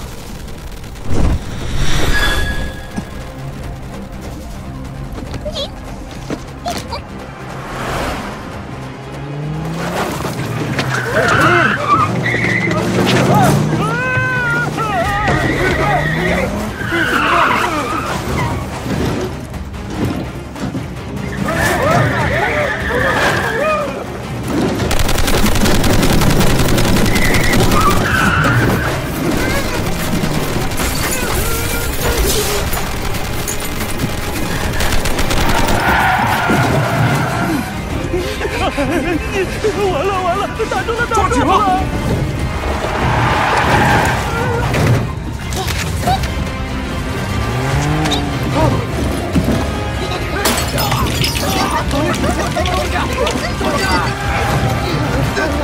怎么回事？快停车！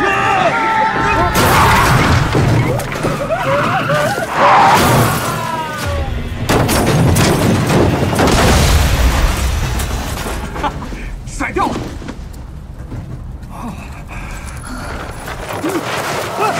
机场快到了，快走！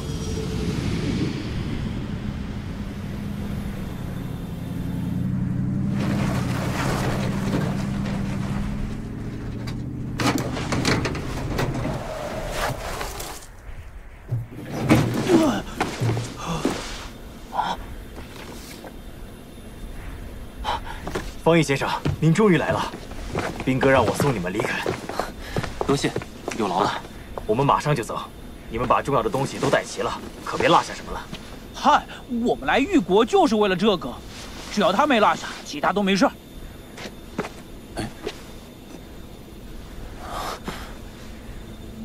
小魔王。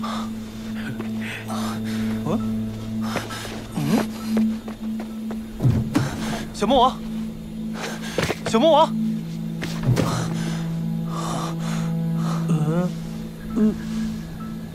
那家伙又跑了。我记得在车上还见过他呢，在你口袋里钻进钻出的。那小家伙跟着我的时候也是经常玩消失，往往好一阵子才会再次出现。啊，如果不是非常重要的东西，我们快走吧，李家很快就会打来了。 小魔王从小陪我到大，我好不容易才找到他，一定要带他回去。我得去把他找回来。我陪你去。我也去。这当然少不了我了。我知道你们不放心我，但大家一起去，目标太大，我还是一个人灵活点，速去速回。可是，刚才在公盘里，我是怎么应对李世豪的，你们都看到了。那么糟的情况我都能应付。 还有什么困难能难倒我呢？相信我，没事的，我可不是一般人。哦，也是啊，以一哥的身手，自保问题不大。我们跟过去反而变成拖油瓶，是吧？你们最迟多久起飞？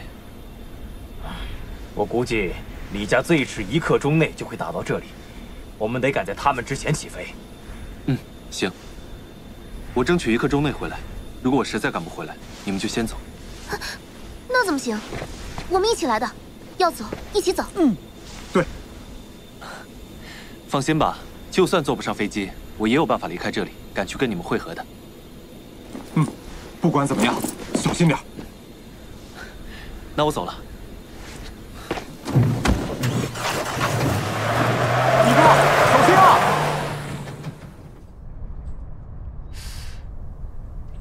我就说这车怎么会突然撞墙，看来果然是小魔王的杰作。也就是说，小魔王是从这边离开的。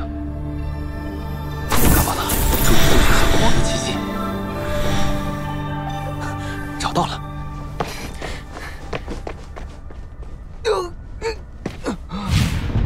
啊，收不收？给我老实点！切，混蛋，你还挺顽强的嘛！ 这下看你往哪儿躲！赶快解决掉他，我们也去抓彭斌，可别功劳都让别人抢了。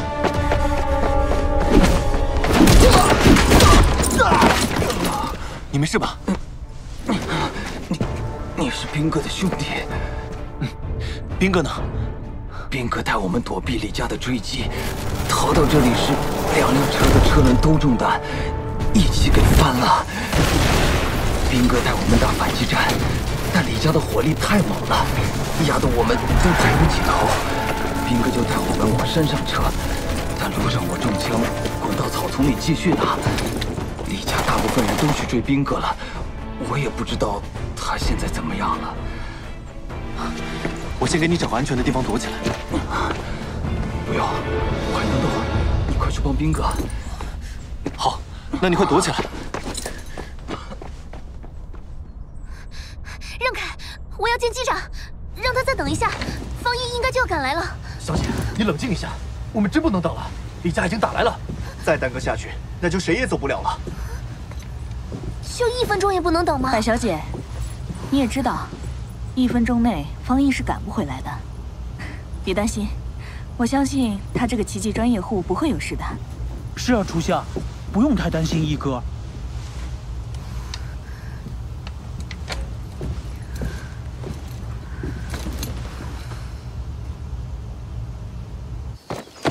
别跑！站住！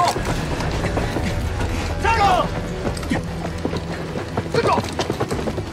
别跑！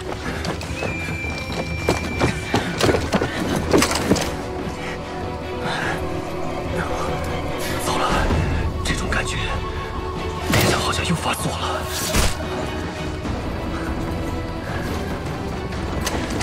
放下，举起手来，快点！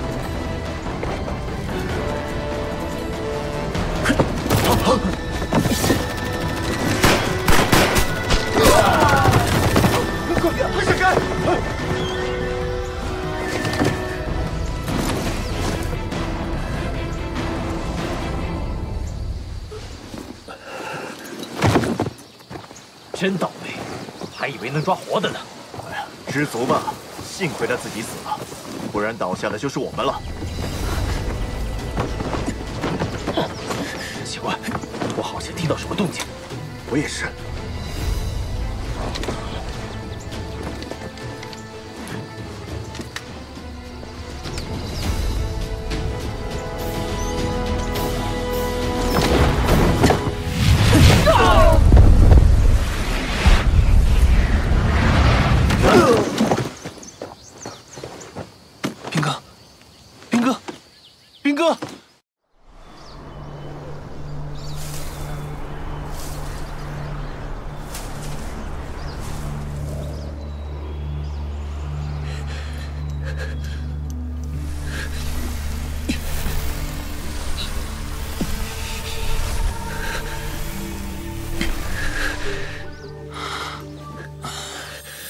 算是暂时稳住了。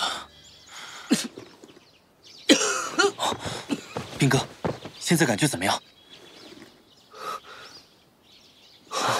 方逸，你怎么在这儿？是你救了我。我回来找小魔王，正好听到你手下说你遇到危险。好兄弟，你又救了我一次。我旁边能有你这个兄弟，值了。兵哥。你这一次受伤，引得内伤复发，我先为你疗伤，之后再想办法离开。有劳兄弟了。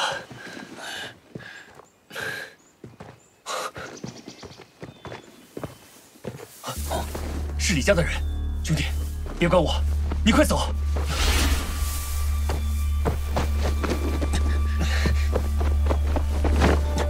不许动！别开枪，是我。兄弟们怎么样了？我们的队伍被打散了，能找到的就我们3个。我就知道，兵哥你肯定没事。老大，我们要给死去的兄弟们报仇。一家背信弃义，我们彭家和他们势不两立。这笔账我一定会跟李世豪算。兵哥，现在疗伤要紧。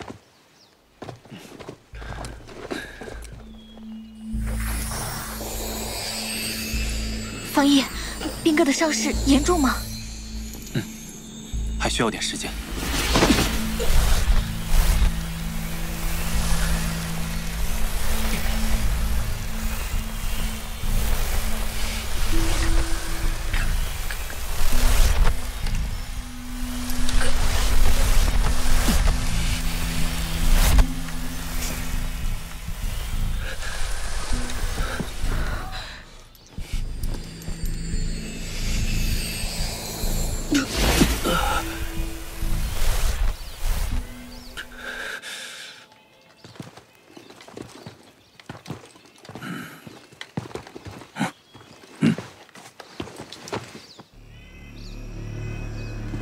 彭斌肯定往这边跑了，给我追！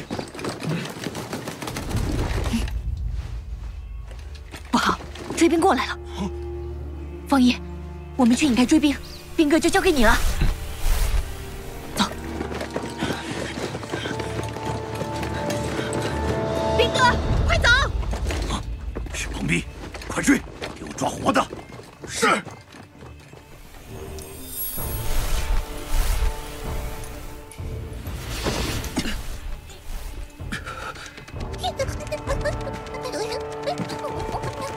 兵哥，不用管我们，你先走。继续跑，追兵被我们引走，兵哥就安全了。是。那帮蠢货尽快被我们甩掉了，不能掉以轻心。不逃！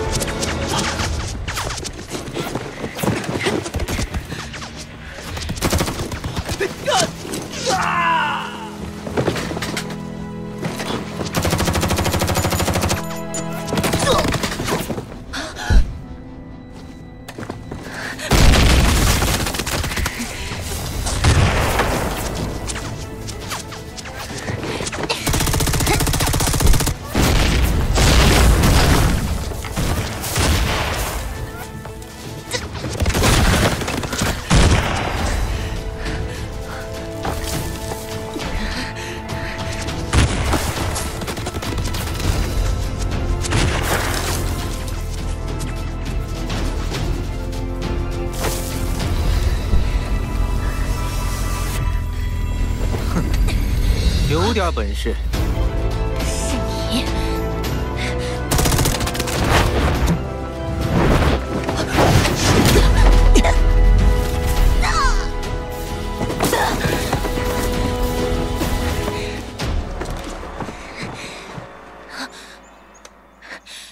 彭斌在哪儿？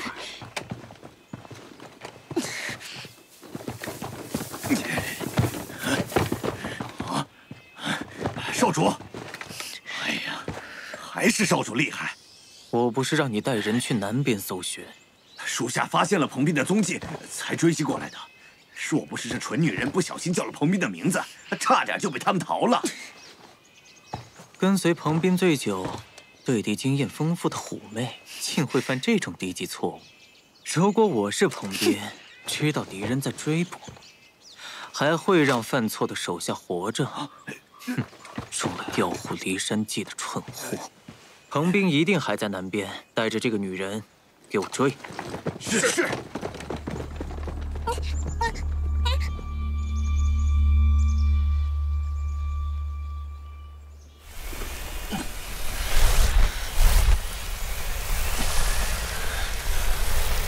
人员快耗尽了。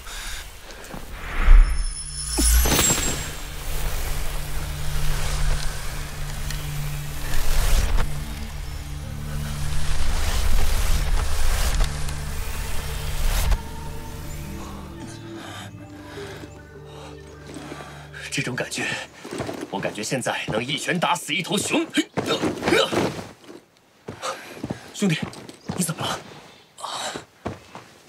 没事，chân元消耗过度罢了，休息一段时间就好了。好兄弟，谢了。既然是兄弟，又何必说谢？快追！彭斌肯定没跑远。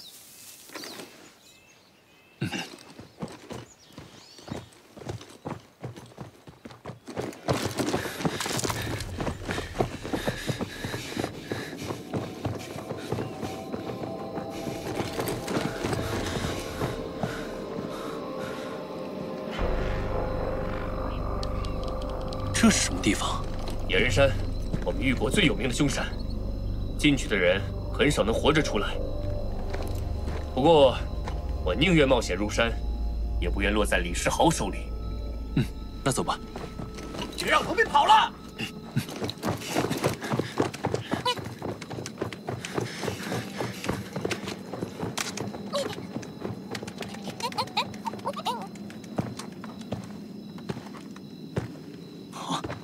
没想到彭斌竟然逃进了野人山。条啊，还不如被咱们抓了，当个人质还有活命的机会。野人山的凶名可比我们李家还厉害呀！是啊，少主，我们追还是不追？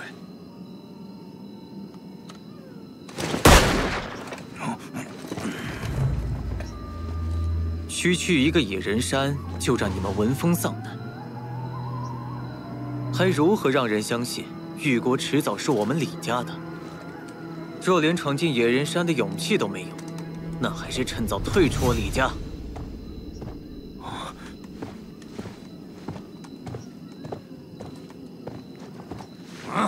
还愣着干什么？要少主等你们啊！把人质带上，统统给我进山。是。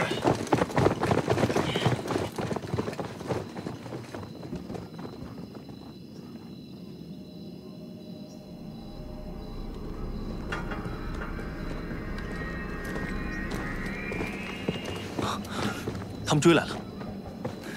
李世豪那混蛋胆子倒不小，不过李家还不是我们最大的威胁。野人山最不缺的就是猛兽，接下来我们一定要小心。时间不等人，最好能找个安全的地方。等我打坐修炼恢复了真元，尽快离开野人山。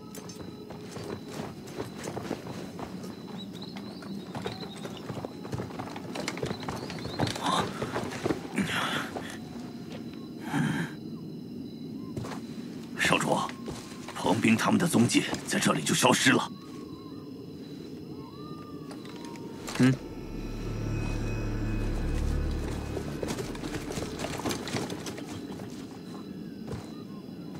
你快打坐修炼吧，这次换我来守着你。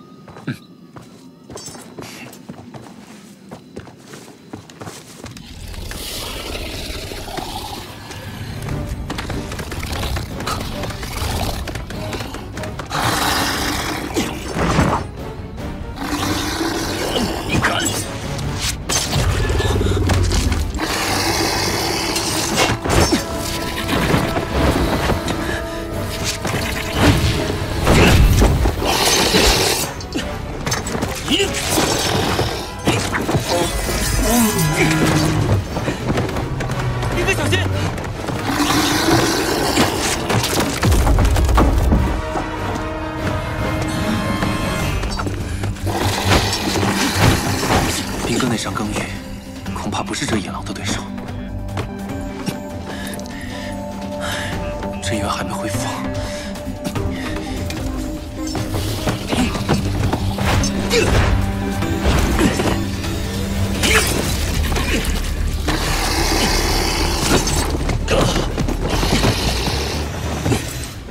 这野狼皮还挺厚。兵哥，你我联手，尽快干掉他。你给我好好待着，看我怎么收拾他。哎，兵哥，小魔王，可算找到你了。你怎么会在这儿？现在可不是玩的时候。你的眼睛……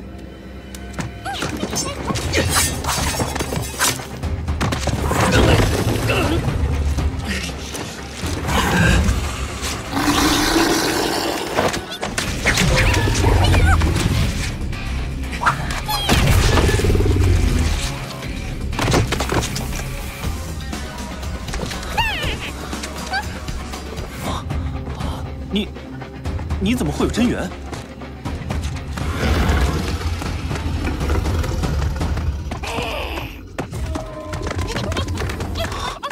小魔王也是异能者，受伤了吗？还好，死不了。刚才救我的是松鼠。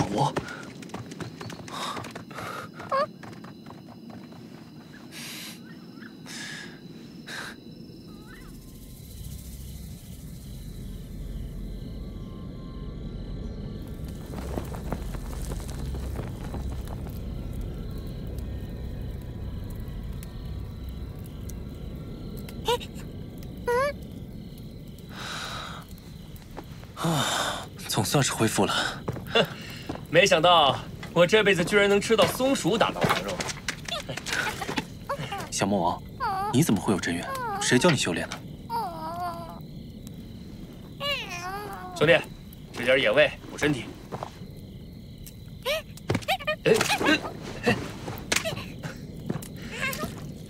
算了算了，惹不起。没想到就连兄弟你身边的一只松鼠都这么厉害。我也是刚刚才知道，小魔王也是异能者。难道也和嘎巴拉有关？你是异能者？接着，大概100多年前，我爷爷的爷爷小时候被一个自称是异能者的老人救助过。那老人家也是用真元治好了他。那位老人看我爷爷的爷爷骨骼精奇，不仅传授了修炼真元的功法，还把这柄云铁刀送给了他。可惜，我爷爷的爷爷当时年纪太小，转眼就把功法给忘记了。这把刀也就成了那段奇遇的见证。兄弟，你是异能者，这云铁刀更适合你来用。不许拒绝，我的命都是你救的，一把刀而已，算不得什么。那就谢过兵哥了。把真元注入试试。我从小就想知道，这把刀除了锋利一点，还有什么奇特的地方。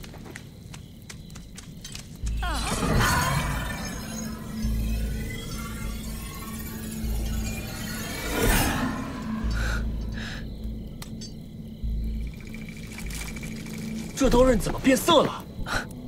云铁刀吸收真元后形成了刀钢，攻击力翻倍。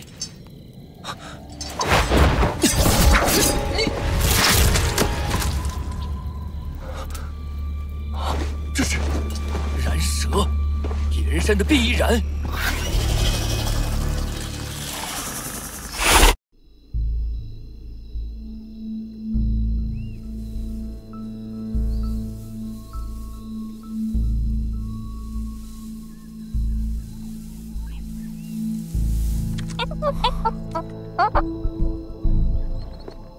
野人山的磁场有问题，无法依靠仪器设备判断方向。一直朝着东南方向走，找到那条河，便能走出野人山。前提是不会碰到变异燃。变异燃，跟昨天被我斩杀的燃蛇有关系吗？不，你不知道变异燃有多恐怖。几百年前，野人山上闹蛇灾，上山打猎的村民被怪物一般的巨型变异蚺袭击，山下寨子里的村民们携手上山围剿这头变异蚺，结果没有一个人活着逃出野人山。万万没想到，这变异蚺对村民们的举动怀恨在心，趁夜闯入寨子，吞噬了里面的每一个人。从那以后，野人山上总能听到冤死生灵的哭泣声，再也无人敢进山打猎，逐渐成为域国有名的恶山禁地。兵哥，你也说了，那是几百年前的事，那头变异蚺不可能还活着。昨天那蚺蛇八成是变异蚺的蛇子蛇孙，蛇这种动物最是记仇。哦，被他们缠住，那就糟了。有什么东西吗？可能是我感觉错了，别自己吓唬自己。我们抓紧时间离开此地。别走那么快。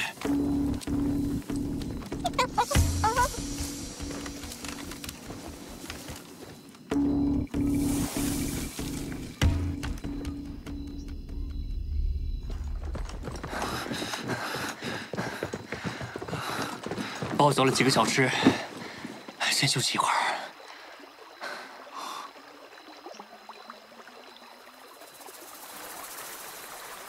水潭里怎么会有真元外溢？真元哪有？没看见啊！里面一定有什么东西，我想下去看看。哎，还是算了吧。我们要赶在李世豪追上前，尽快离开野人山。再说了，万一水里有蛇怎么办？蚺蛇只是普普通通的动物，真遇上了，该害怕的是他们。小魔王，帮我看着。我的直觉告诉我，水潭里的东西必须弄清楚。既然如此，那我陪你去。好兄弟，有难同当。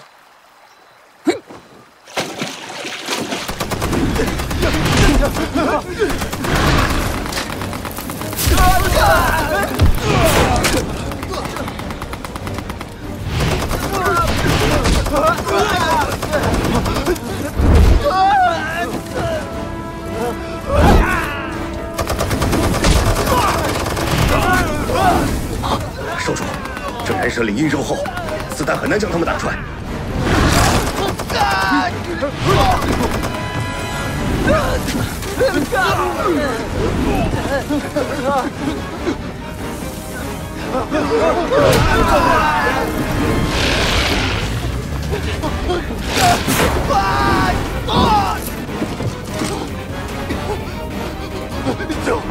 救我！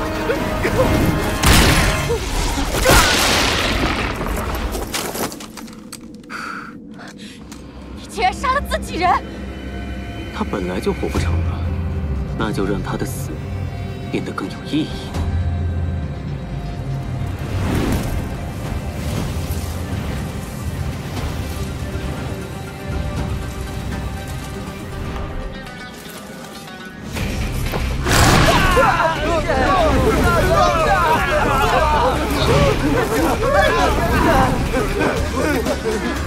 全体集中火力射击！少主，可我们的人也在攻击范围内啊！让他们为家族献身吧！开火！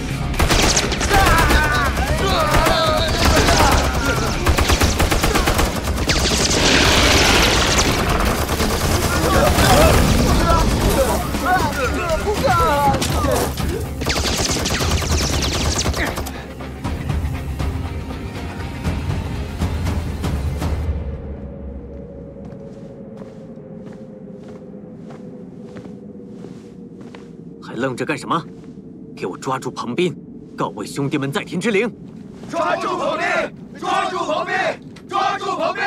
抓住彭斌！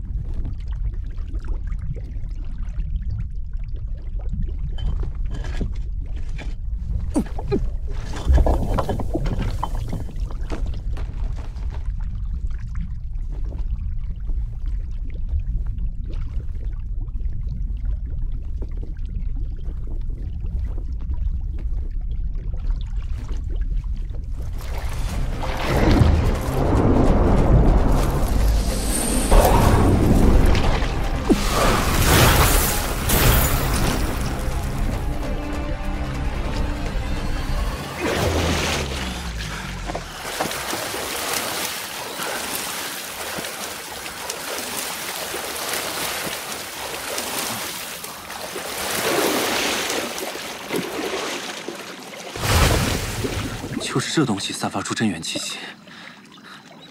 哦，别捣乱，看上去这像是燃蛇蜕下的一块蛇皮。这么大的蛇皮，那蜕皮的燃蛇恐怕得有上百米。难道几百年前的那头变异蚺还活着？不可能。那我用真元感知一下吧。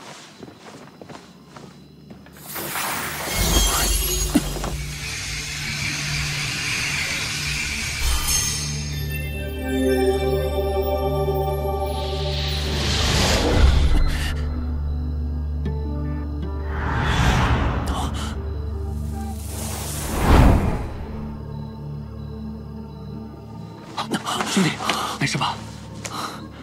我们快离开野人山。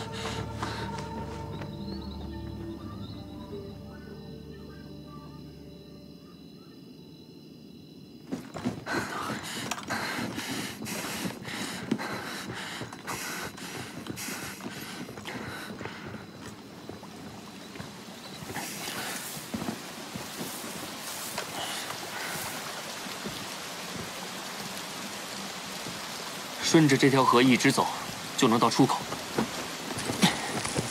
总算能离开这该死的地方了。这里的水腥臭，很是反常，小心点啊！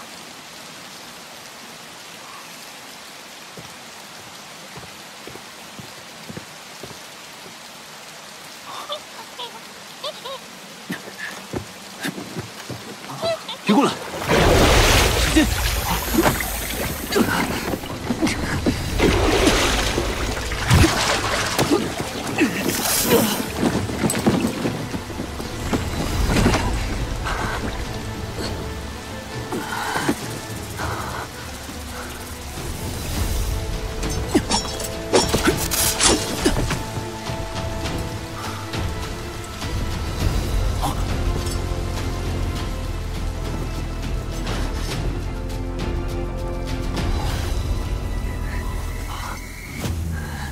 这是捅了蛇窝呀！小魔王，帮我个忙，我要下去救兵哥，你想办法吸引这些燃蛇的注意力。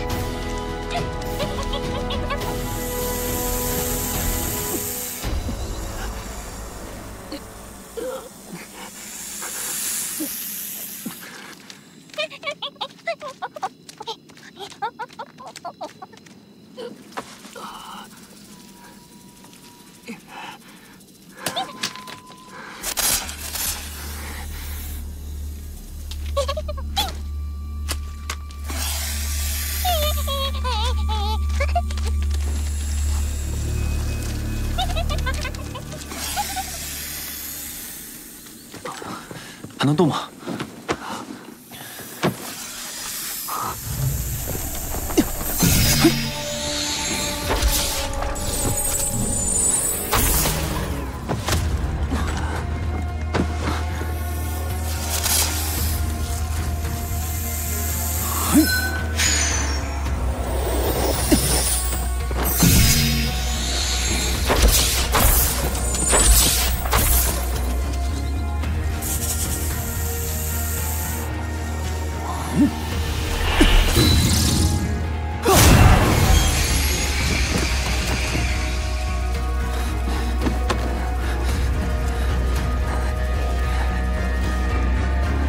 东西还真不少，这些燃蛇又来了，尝尝这个美味吧！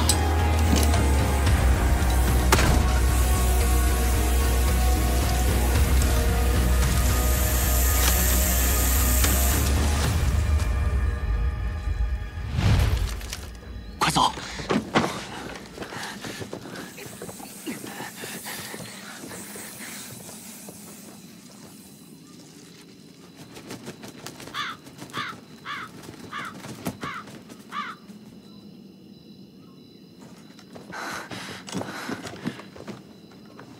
这边啊！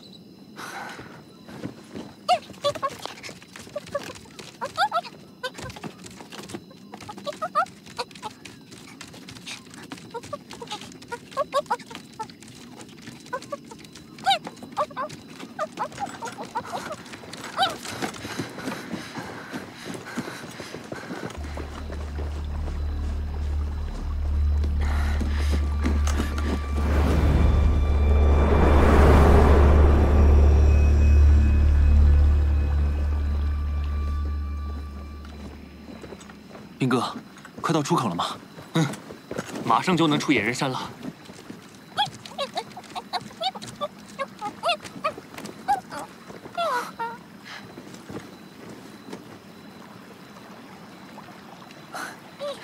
别急，我们快离开这儿了。快走吧。啊，有东西跟上我们了。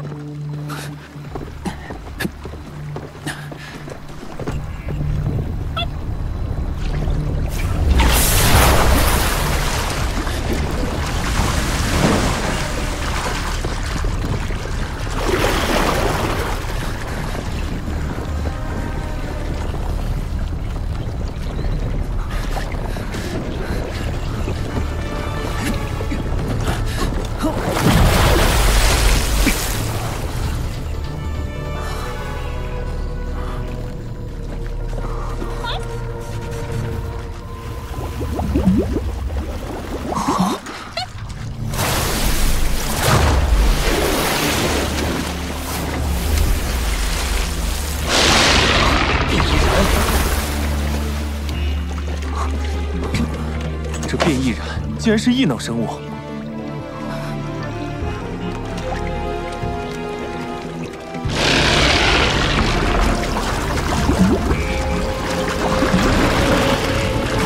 兵哥，小心！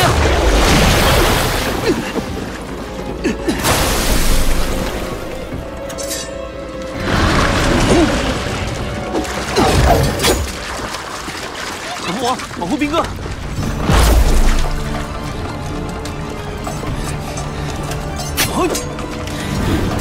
盯上我！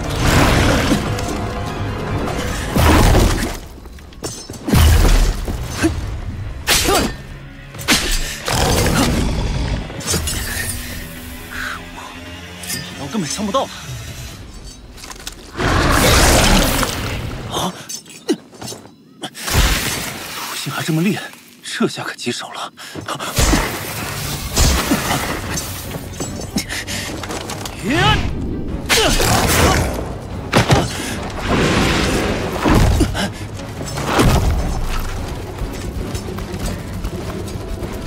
小魔王，你快去帮方逸，我能保护自己。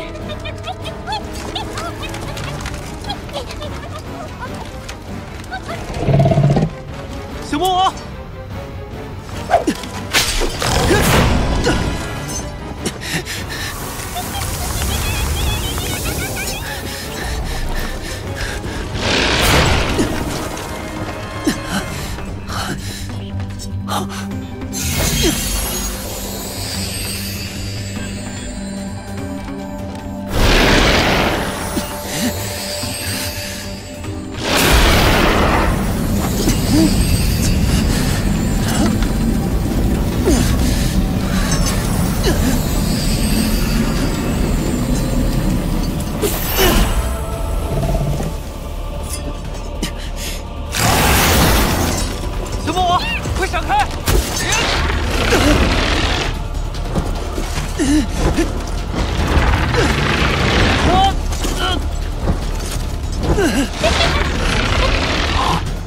兄弟，我来救你！别过来，兵哥！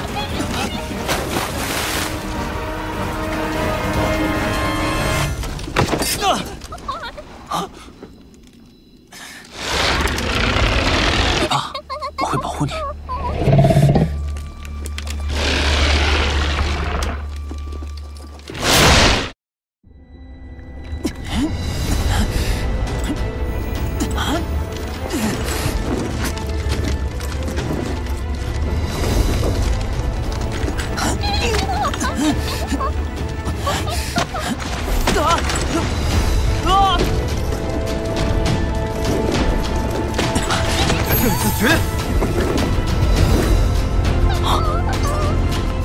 这是巨然的咽喉。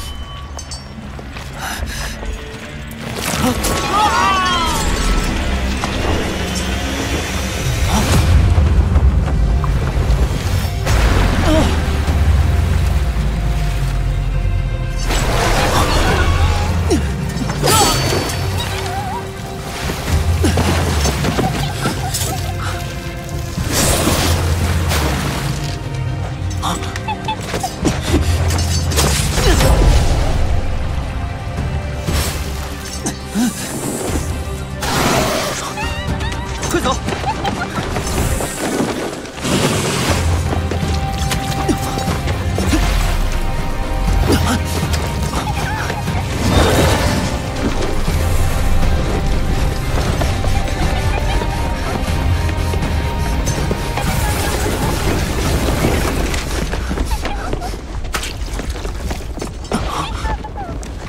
硬拼了！好，我们联手斩了他。